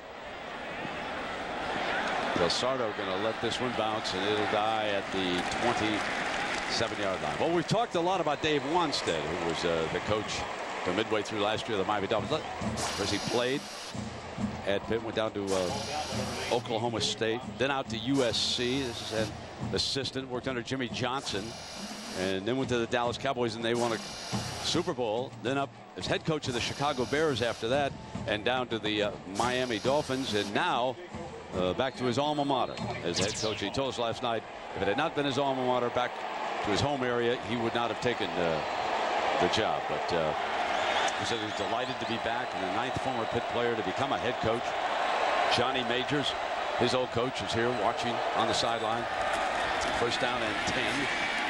Stevens howling, and not much doing this time, only a yard.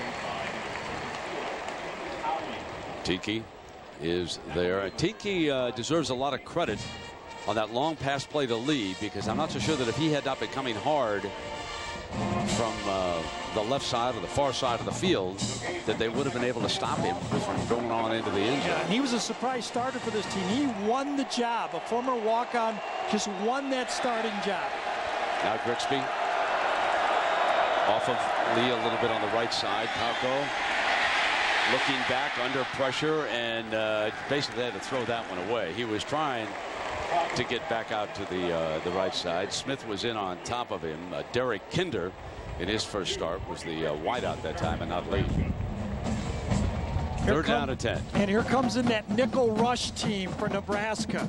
They bring in Barry Turner, number 99, and they bring in Wally Muhammad, number 55, and they sink Adam Carricker, number 90, a lot of times into tackle. This time they're just using a three-man line. And Muhammad, one of the three, number 55. Deep set for Palco. Going to swing over in that area on the rush. And they will be forced to punt. Could not get the first down. And again, Tiki, number 25, is in there defensively, playing a fine game as the free safety for the black shirts. And Pittsburgh offense tries to get something going, but they wind up having to settle for 2 field goals. Still, all in all, they're right in it as we head for the money quarter.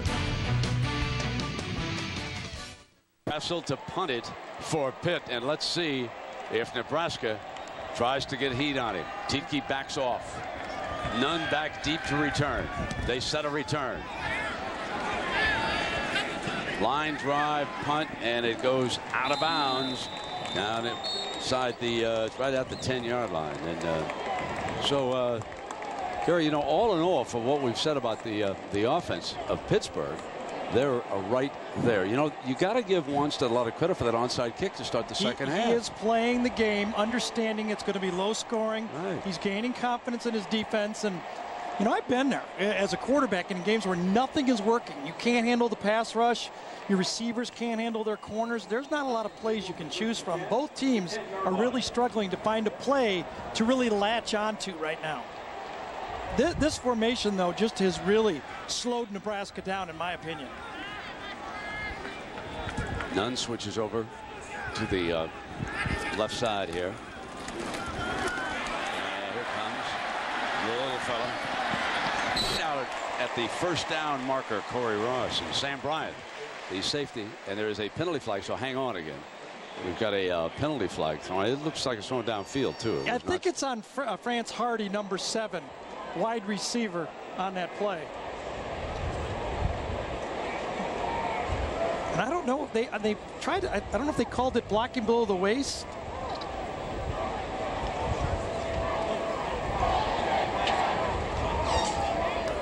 No. Holding.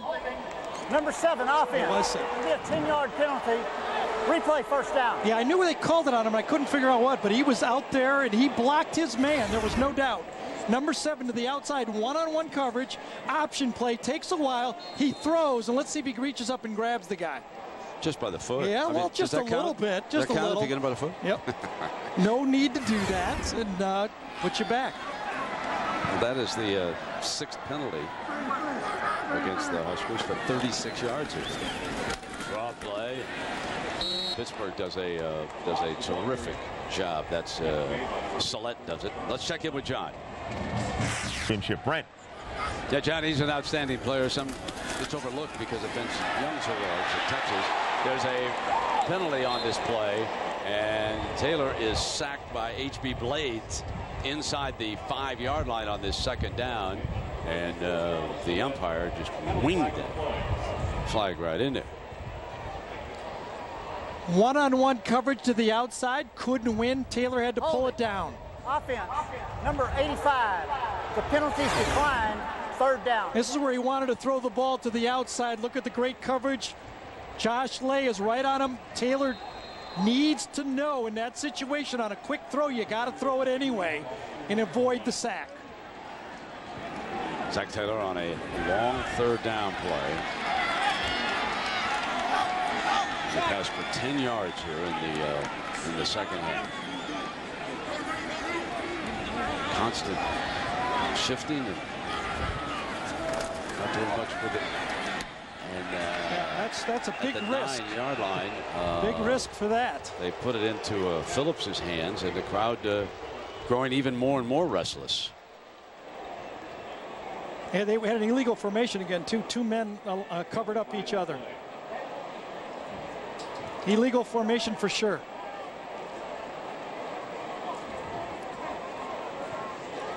He'll go to fourth down. Downfield, number 85. You want the ball. Number 85 was covered up, which made him ineligible.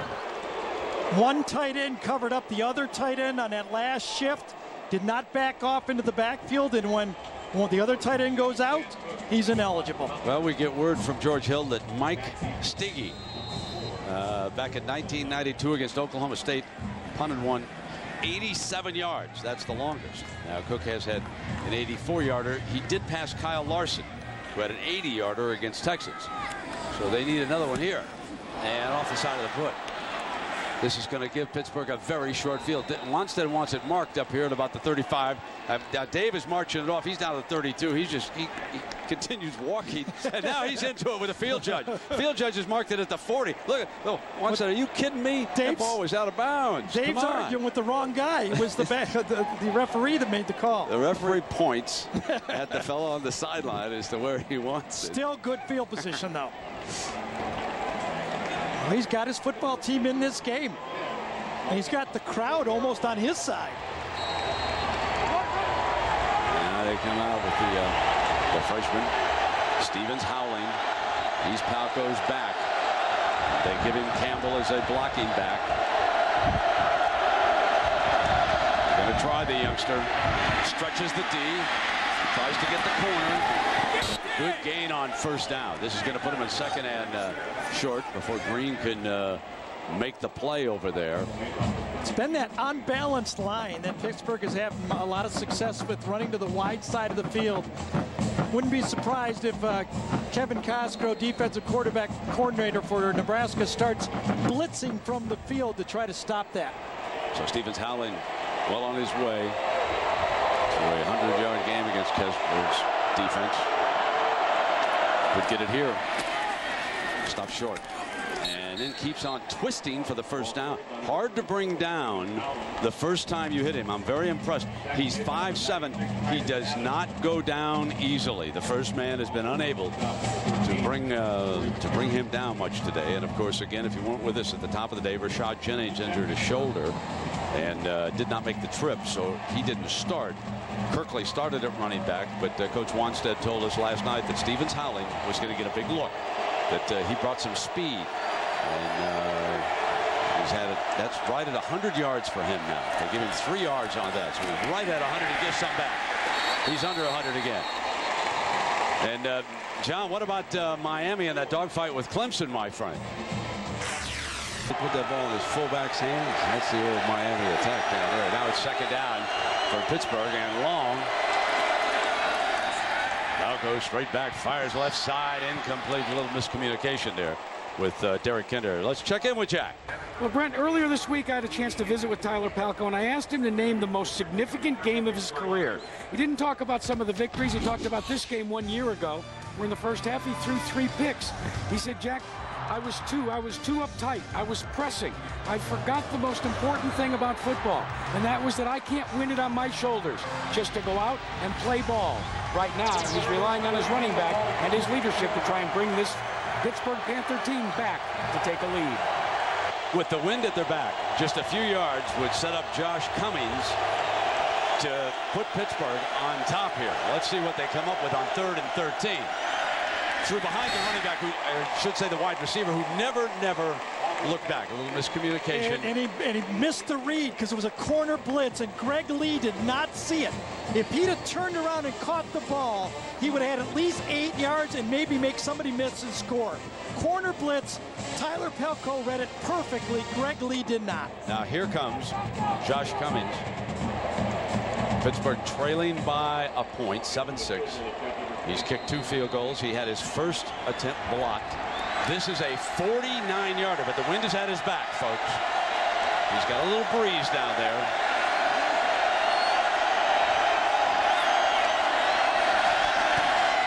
On its way. No good. Nebraska holds on, 7-6. Cummings now 2 of 4. He's blitzes are designed to fool the quarterback. There's the corner blitz coming at Tyler Palko. Here's the guy that has to cover Greg Lee. He should have stopped right there and caught the ball. Watch what happens. Palko reads the blitz, throws the ball to the spot. Greg Lee is the one who's fooled. The guy runs right by him, and he doesn't see him. HB Blades and the Panther defense getting ready here. Ross is stopped. You know, we talked to HB about playing middle linebacker at Pittsburgh. Here's what he said. Tough, smart, aggressive player. You know, you have to be, you have to take no prisoners. You know, anybody that comes into your zone, into your area, you know, it doesn't matter if it's a receiver just running a route. You know, you have to knock him off, knock him on his ass. So there you have it. Son of Benny Blades, a one-time Miami Hurricane star, and went on to the National Football League. He's the man at middle linebacker here. And the Cornhuskers are having a terrible time trying to move the ball as Thomas is there. So yeah, back-to-back plays by Thomas. Great job. Our Pacific Life game summary. Now, the Nebraska defense has been just outstanding. 4 sacks in this game. Haven't given up a touchdown. And Taylor diving in for the game's only touchdown. And Palko with some long passes, but the Panthers can't get into the end zone. They've settled for 2 field goals, and that's the difference. Now on 3rd down, Taylor going to take off. He's got the first down. Tough run to the 45-yard line. That's an impressive run by Zach Taylor. And, of course, the crowd here loves it when a quarterback takes off for a tough run. Shades of Eric Crouch, Tommy Frazier, and the rest of that game. Well, that's now for the game. Now, Pittsburgh and Nebraska combined 3 for 24. Nebraska just made their second 3rd down conversion of the game. Pittsburgh has only made 1 the whole game, and that's why it's 7-6. Now they're starting to move the ball across midfield, and Gary, I know you asked Bill Callahan, what's he looking for in this West Coast offense, and here's what he said. We look for consistency of performance and communication. Once our players begin to communicate what they see and what's at the line of scrimmage, and once we have everybody on the same page, the consistency of what we're doing is going to show up. And they have not been consistent here today. They've made innumerable mistakes, and as a result, it's a 1-point game. Pittsburgh with a chance here, and Ross stepping for the first down. He's got it. So it'll be 1st down for the Huskers, who are trying to finish it off. And again, your fellow Thomas in on that play. Yeah, he's been a force in this football game. It seems like Nebraska has really circled Blades number 51. But Brian Bennett and Darren Thomas, the other 2 linebackers, have really had their way in this football game, along with McKillop, number 41, to the outside. 1st down and 10. And Taylor on the draw play to the 40-yard line. And, you know, Gary, you also asked quarterback Zach Taylor, what does Callahan stress to you as the quarterback? Making good decisions. You know, I think as long as you're effective and you don't turn the ball over and you keep your team out of minus yardage plays, you know, you're going to have a chance to win, especially with the defense we've got and, you know, the great running back and offensive line that we have. And you take a look when they have not turned the ball over here, so it is 2nd down for Zach. Neither side in the whole football game, and it's 7-6. And now Taylor changing up as the play clock down to 3. There. He slips. Whistle. Obviously tangled up with a foot. There was a penalty flag on the play as Taylor was pulling out. Penalty flag on the play.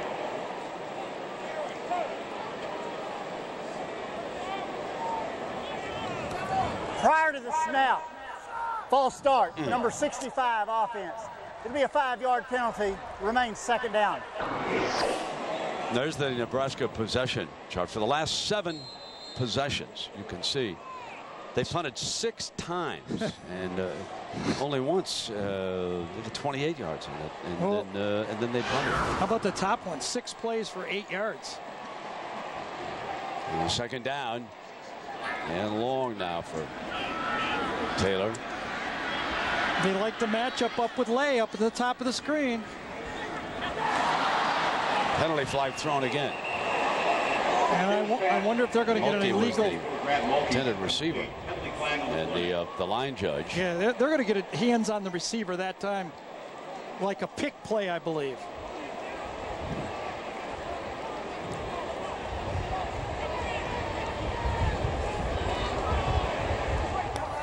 Offensive pass interference. Number 83, pick play. Repeat, second down. That's Terrence Nunn on the pick. And reminder, Thursday night the Connecticut Sun pulled out a dramatic OT win, tied the Sacramento Monarchs, one game, a point game, and Nebraska's offense is in reverse. They're on the other side of the 40-yard line, and they have 8 penalties for 51 yards. They now have a 2nd and 28. The shuttle pass on the inside. They get a few of those yards back. And how about Oklahoma and UCLA out west? John, what's happening? Good one there. And here it is, an offensive struggle. A 1-point game, only 13 points scored. 7-6, Nebraska leading Pittsburgh. 3rd down. Taylor under blitz pressure gets hit on the release. And the defensive back got interference because the ball was underthrown. Had the ball been thrown properly? I don't know about that one. I thought that he was trying to intercept the ball. That may be true, but the reason why he got it was the receiver slowed up to try and reach back for the ball. You may be right. Let's take a look. The ball was very poorly underthrown, and I thought he'd get a chance to intercept this ball. Blades gets Taylor right in the chest. If anything, I thought it was offensive interference on the play. Pass interference, defense, number 25. Wow. Cut off. 15-yard penalty, automatic first down. Dave Wanstead is out on the field, and their field judge getting him back. And that was 3rd down on that play also. Automatic first down to the 15-yard penalty. Boy, I just didn't see it that way at all. Well, I thought it was just pure luck because the ball was underthrown into the wind. Take a look at this. I honestly thought he was on him. Look at him trying to catch the ball. Well, I just thought he was catching the ball, and it was the offensive guy who had him wrapped up. Personally, I didn't see that as offense at all. Defensive interference. Again, you may be right, but the reason why it happened is the ball was underthrown. Right. So we're trying to make different points here. 1st down and 10, and stumbling is Brandon Jackson as he comes across.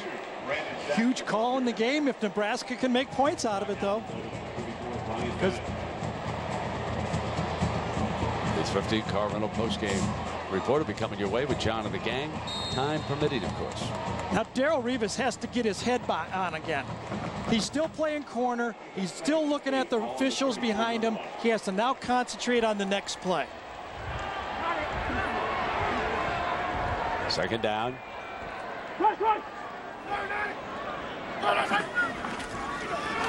Toss play. And Revis makes the play. Revis comes, and there's a penalty flag. The line judge has got another penalty flag. They may be backing Nebraska up again. Here, let's see. That was a great play by Darrelle Revis that time. Gets called on the interference, puts his hat back on, and makes a great play as a corner. College football on ABC is brought to you by Pontiac. Go online. Look down on the campus here in Lincoln. Cornhuskers back on the Pittsburgh 45-yard line. 2nd down and 18. Threw it away. And Corey Ross was indicating that he was being held up there on the play, so it will be 3rd down. Nice play by Charles Salette that time. Number 54, defensive end.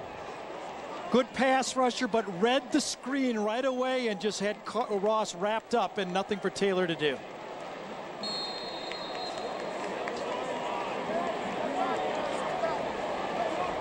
Let's see if they're looking for another pass interference. 3rd down and 18. Pittsburgh's been doing all man-to-man coverage on long yards. Let's see if they just set in a zone this time. Pittsburgh said they were not concerned about these wide receivers. They were right. Throwing deep. Non-incomplete. No contact down there this time, obviously. That ball was thrown long on that time. Taylor got it down there, and now Cook will trot onto the field to punt again for Nebraska. That was a great stop by the Pittsburgh defense. Revis put his hat back on, made a good play, holding on the play. Nebraska continues to make mistakes, and Pittsburgh feels better and better about their chances of winning this game. And again, the wide receiver, Joe Del Sardo. Dave Wanstead has inserted him back there. instead of Rivas. And to Cook, an outstanding punter. Soto lets it go, and it'll be down inside the 5-yard line. So Pittsburgh having trouble with its punt return team here. Jay Moore downfield, and what a leg Cook has. At the 5-yard line, 5:41 left here in the fourth quarter. They trail it by a point. The freshman going nowhere. As number 13, Corey McKeon, the middle linebacker, brings him down. Tyler Palko now is just hoping that they can get out for one first down. Get out where he has an opportunity to throw the football around and get it in field goal range to get a chance to win this game. It's quarterback time now. 5 minutes to go. One good drive, and you can steal a win. 2nd and 9. Stevens Howling, the running back. Play fake to him. Palko from the end zone. Incomplete. 3rd down and 10.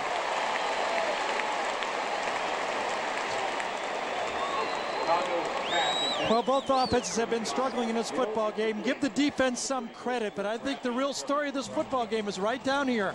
Neither team is good enough to win on 3rd down. When it gets time to make a play, neither team can do it with these offenses.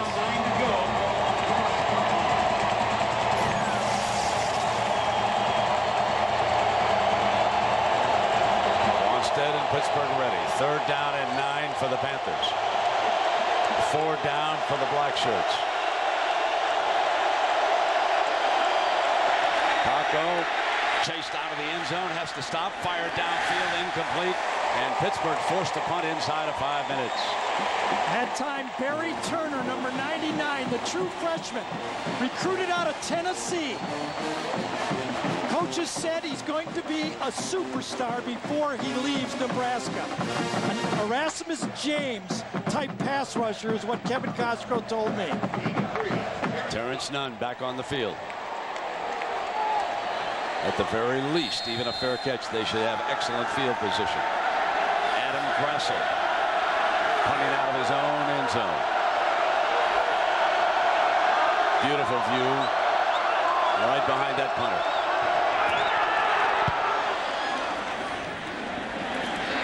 He's got a return.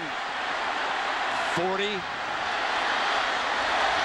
Down he goes at the 37-yard line.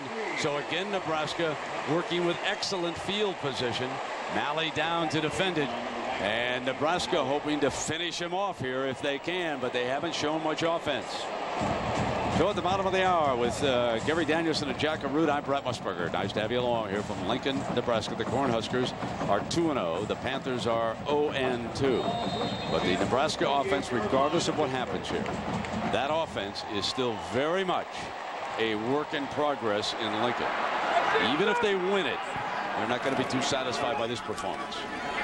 Ross jitterbugs to the 35-yard line.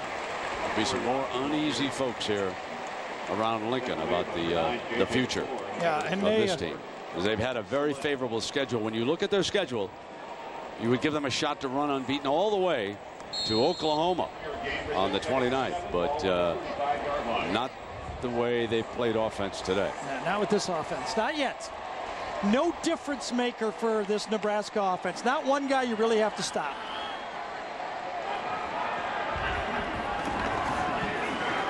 Ross pounds to the 32. Blades did a nice job standing that one up. Ian Morris.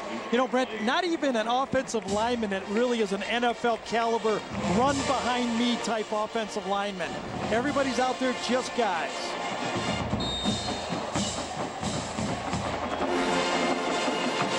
We welcome those of you who watched Ohio State and San Diego State. 27-6, the Buckeyes in command after giving up that shocking opening touchdown in that game. Here on a defensive struggle with neither offense doing much.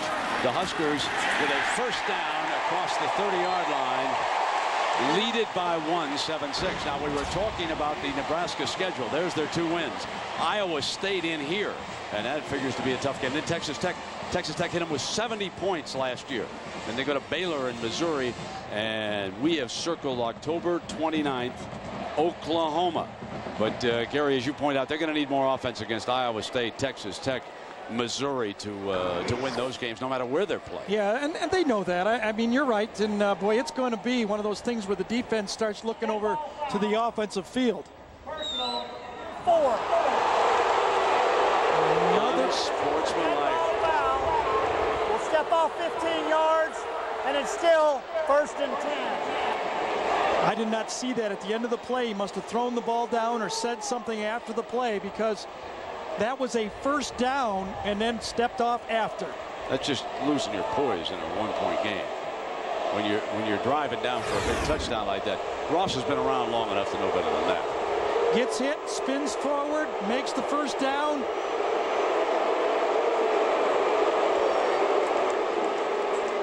And does the points to, I don't know, for a 1st down. If that's the call on sportsmanlike, that's stretching it in my mind again. 1st and 10 Nebraska from the Panther 41-yard line.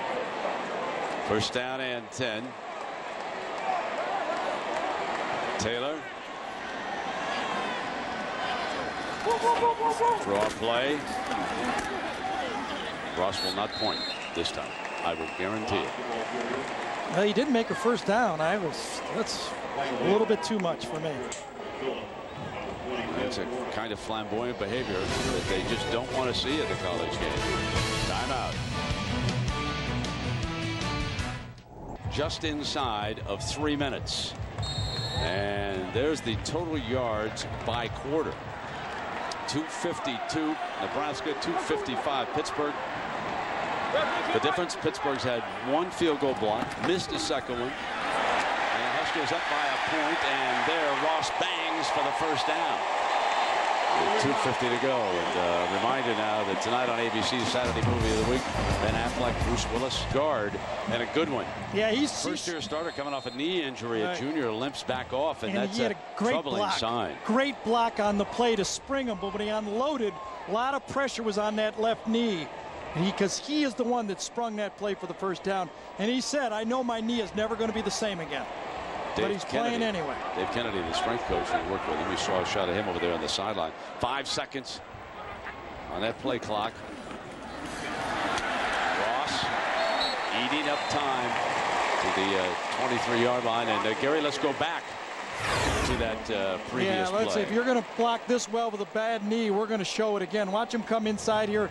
Left guard, power O. This is old-time Nebraska football. Power O, block, gash it. Good job inside by Dane Todd, number 41 also. That's I hate to say it, that's old-time football. That isn't West Coast football. Ross with 151 yards here today. He's averaged 5 yards a carry. Inside the 25-yard line. Will come again, and Ross has been the workhorse. There's Blades, Benny Blades' son, making the stop from Plantation, Florida. Pick our final break of the game. 1:40 to go, 7-6 Nebraska. Harrison Beck there, big-time quarterback prospect, consensus number 10 in the country out of Clearwater, Florida. He committed very early to Nebraska. Jay Norville has spent time in Florida going over the offense. They have not redshirted him. They wanted to take a look at how the offense was moving. They have said he would get a solid shot. And as they approach Big 12 play, you wonder if the freshman from Clearwater, Florida, Harrison Beck, might not get a chance to see what he can do against an offense that has only 1 touchdown. Now, you hate to blame this all on Zach Taylor. That would certainly not be fair. Gary has pointed out they do not have breakout receivers on this team or anything like that. But sometimes just a rhythm change can do things. It might be very hard for a freshman to step in there, but he's a very ballyhooed prospect. They also have a running back, and his name is Lucky. We haven't seen much of him so far. He is a freshman from North Hollywood, California. He was a top 5 running back prospect, number 20. Now, we have seen their fullback of the future, Cody Glenn, is number 34. There is your backfield of the future. And if this offense continues to struggle, you've got to take a look at the young blood right there. There's the fullback, and there's the I-back, There's the young quarterback. You got to get the young bucks out there and play them. All around the country, we see freshmen making impact. And this offense just won't get it done, even in the Big 12 North, which has been down here the last couple of years. This is a very favorable schedule for this team. They could make a run. So now we've got 4th down. I'll let you thank everybody along with me here, Gary, the executive producer of ABC's Mike Pearl, senior producer Bob Toms, the coordinating producer and the producer of today's game, Bob Goodrich. Nice job. And directed by Steve Bime, the old Trojan himself down there. TD is Randy Hargrove, associate producer Will O'Toole, associate director Brian Fay, and our production assistants Dan Barr, Julie Norman, Aflac and St. Mary, as we like to call him. Production manager Kevin Winling, technical manager Mark Towie, stage manager Erica Conti does an outstanding job. The computer stats Craig Rothberg, booth stats George Hill, spotter Scott Musburger, may keep him around. Scoreboard operator Jason Polsty. The Move Man took a day off for EA Sports. So here we are. Here is a 38-yard field goal attempt for Nebraska, leading it by 1, 7-6. Oh my goodness. Oh my goodness. No good. A 1-point game instead of a 4-128. How huge is that? Pittsburgh, though, has exhausted its timeouts. So Palco is going to have to run this drill, Gary, but he has a chance. He has a chance, and he only needs a field goal. Started out in the middle. Remember, he kicked it against the wind, and when it starts to turn, it turns very quickly. Palco now needs 3 points. Greg Lee is the go-to receiver, folks. He's 86. Kinder would be the other wide. Del Sardo, but 86 is the man. He's matched against Green. 3-man rush for Nebraska on the first down. They go to the prevent. Throws in underneath, short of the first down, puts it in Kinder's hands. Greg Lee was at the bottom. Pretty surprised by the 3-man rush. I gotta say, they only need a field goal, and it's downwind. Now Palco got a lot of time against that 3-man rush. Almost gave it up again as he slipped it into Stevens Howley, the 5'7" freshman who's had a big breakout day. Down to 98 yards, though, rushing after he gave those yards back. Right, Kevin Cosgrove's going to get second guessed by a lot of people if they put field goal on the board. 1st and 10 against the prevent. Rush of 3. Palco going to take it off. Remember, they're out of timeouts. He does not get the first down to stop the clock. They're going to have to hurry now. Clock is ticking. No timeouts. No first down. Yard shy. Palco checks that sideline.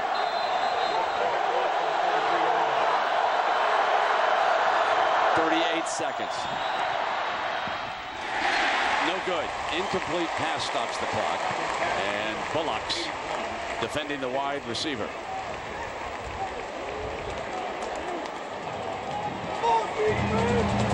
We welcome those of you in Columbus been watching the Buckeyes win 27-6 with Gary Danielson and Jack Arute. I'm Brett Musburger. Nebraska hanging on for dear life. Pittsburgh with the ball, 34 seconds to go. Out of timeouts, 3rd and 1 for Tyler Palco and the Panthers. Palco with time, incomplete, broken up at midfield as Daniel Bullocks, the other one of the twins with Josh Bullocks, playing for the New Orleans Saints. Daniel Bullocks, who stole the ball last week against Wake Forest and dashed in for a touchdown, makes this 4th and 1 for Pittsburgh. Ball needs to be thrown to the outside. You can see the corners to the outside. They're falling off on anything. The opening on the play, on the prevent, is in the middle of the field. Got to have at least a first down here, Gary. It's only 28 seconds to go. Only need a yard. Palco's a decent runner. They jam the middle. He's got the first down, though. He stops that clock, and now they've got to move quickly. And they can get up and just spike the ball now. Downs are not a problem. Get up and spike the ball, or they got 2 calls in the huddle. First down at 10. Wanstead's team is ready to go. From the gun. Wind is at the back. Sideline incomplete. Just not there. Sidelines are not there. That's where all of the Nebraska defenders are. You got to throw the ball down the middle, and you have to throw it at least first down plays. 17 seconds to go. Josh Cummings is Dave Wanstead's kicker. Got to get a crossing route about 18 yards. Down about the 40, 35-yard line is the target area. Green, the converted running back, has Lee matched up down at the bottom of your screen. You can see right there is the safety is also keeping an eye over there. Palco has to check Lee. Slips away from pressure. There Fires deep. Got it. Del Sardo. That'll stop the clock inside the 30-yard line. And Pittsburgh's giving themselves a chance. 9 seconds on the clock. Now Palco will stop it after the 26-yard gain. They will send Cummings in. Easy. Stops the clock right there with 7 seconds to go. Cummings is 2 for 4. Had his first one blocked. That's the area that you throw against to prevent. With 3-man rush, you just be right up into the pocket. You can't cover the middle of the field like that with linebackers. And if you complete one 15-yarder, you're in field goal range. Now, if it was a 7-point game, there it is right there. That's where you need to run the ball, right in the middle of the field. When you're right up into the pocket, that gives you time to come to the inside, and there's that opening to throw the ball right on the X in the field. Josh Cummings hit a 49-yarder against Notre Dame. This one is 47 with the wind at his back. Grassel, the punter. Nebraska will use one of it. Try to freeze him up here a little bit. Grassel, the punter, over there to talk to him. And Josh Cummings was 3 of 3 coming into the game, 2 of 4 here today. And Gary, you think that the prevent was a huge mistake on Nebraska's part? There's no doubt. They have not been able to block the defensive ends and the pass rush all game. You don't need to rush 5 or 6. But a 4-man rush with Wally Muhammad and Barry Turner was the strategy. Now, Brent, if it was a 7-point game and they needed a touchdown, I would buy into it, but not a field goal. You only got to get the ball to the 35-yard line. Well, today's Chevrolet players of the game, and there were candidates galore defensively. There's Darrell Rivas, the young sophomore corner for Pittsburgh. Adam Carricker, one of the defensive ends that Gary was referring to, the edge rushers who did such a good job. And now it has come down to the kickers. Josh Cummings. Mark Estemeyer is the snapper for Pittsburgh. The punter, Adam Grassel, will put it down. And Cummings will attempt to send Pittsburgh timeout number 2. A winner. And number 2 gets used here. Now, you would think, if you're Nebraska, do you keep one timeout in case you have one play left? Probably not enough time to make any difference, does it? But they blocked, missed that 49-yarder, 38 and 27. He has made the only points on the board. And this one is a 47-yarder that he'll get a chance to kick. And it was number 99, Barry Turner, that blocked it last time. They will push from the right side again and then jump and leap on the play. Bill Callahan is calling those timeouts from the sideline, standing right next to the official. Josh is out of New Hill, California. He came to Pittsburgh from JC, the College of the Canyons, out in California. He helped that team to an 11-1 record. They went to the semifinals of a very tough Southern California JC league. Here's a chance to send Pittsburgh home with a W. An upset win in Lincoln, Nebraska. With 7 seconds left on the clock. Here comes the 47-yarder. Grassel will put it down. High snap. Throws it. Nebraska survives. A bad snap.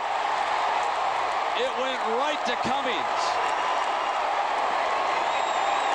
And Wanstead says, hold on, that's a first down. No, it wasn't. He gets another down. It was only second down. He has another opportunity, another play. There's still 1 second to go. So it was a planned play. No, I don't think so. No. It was such a high snap. The center snapped it when I don't think the holder was ready for it.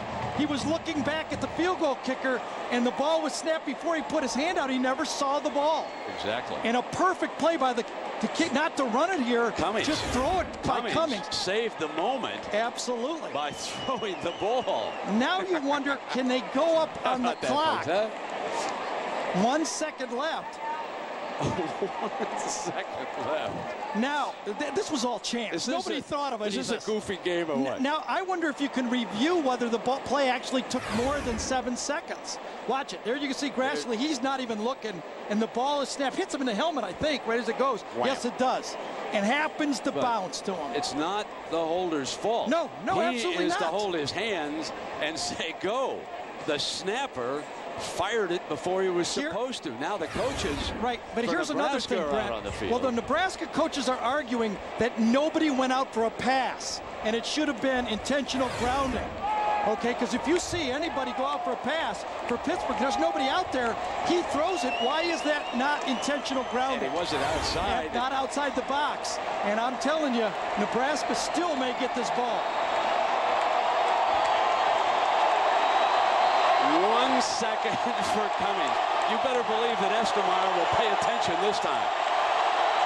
Now watch Brassel as he gets ready. 46-yarder.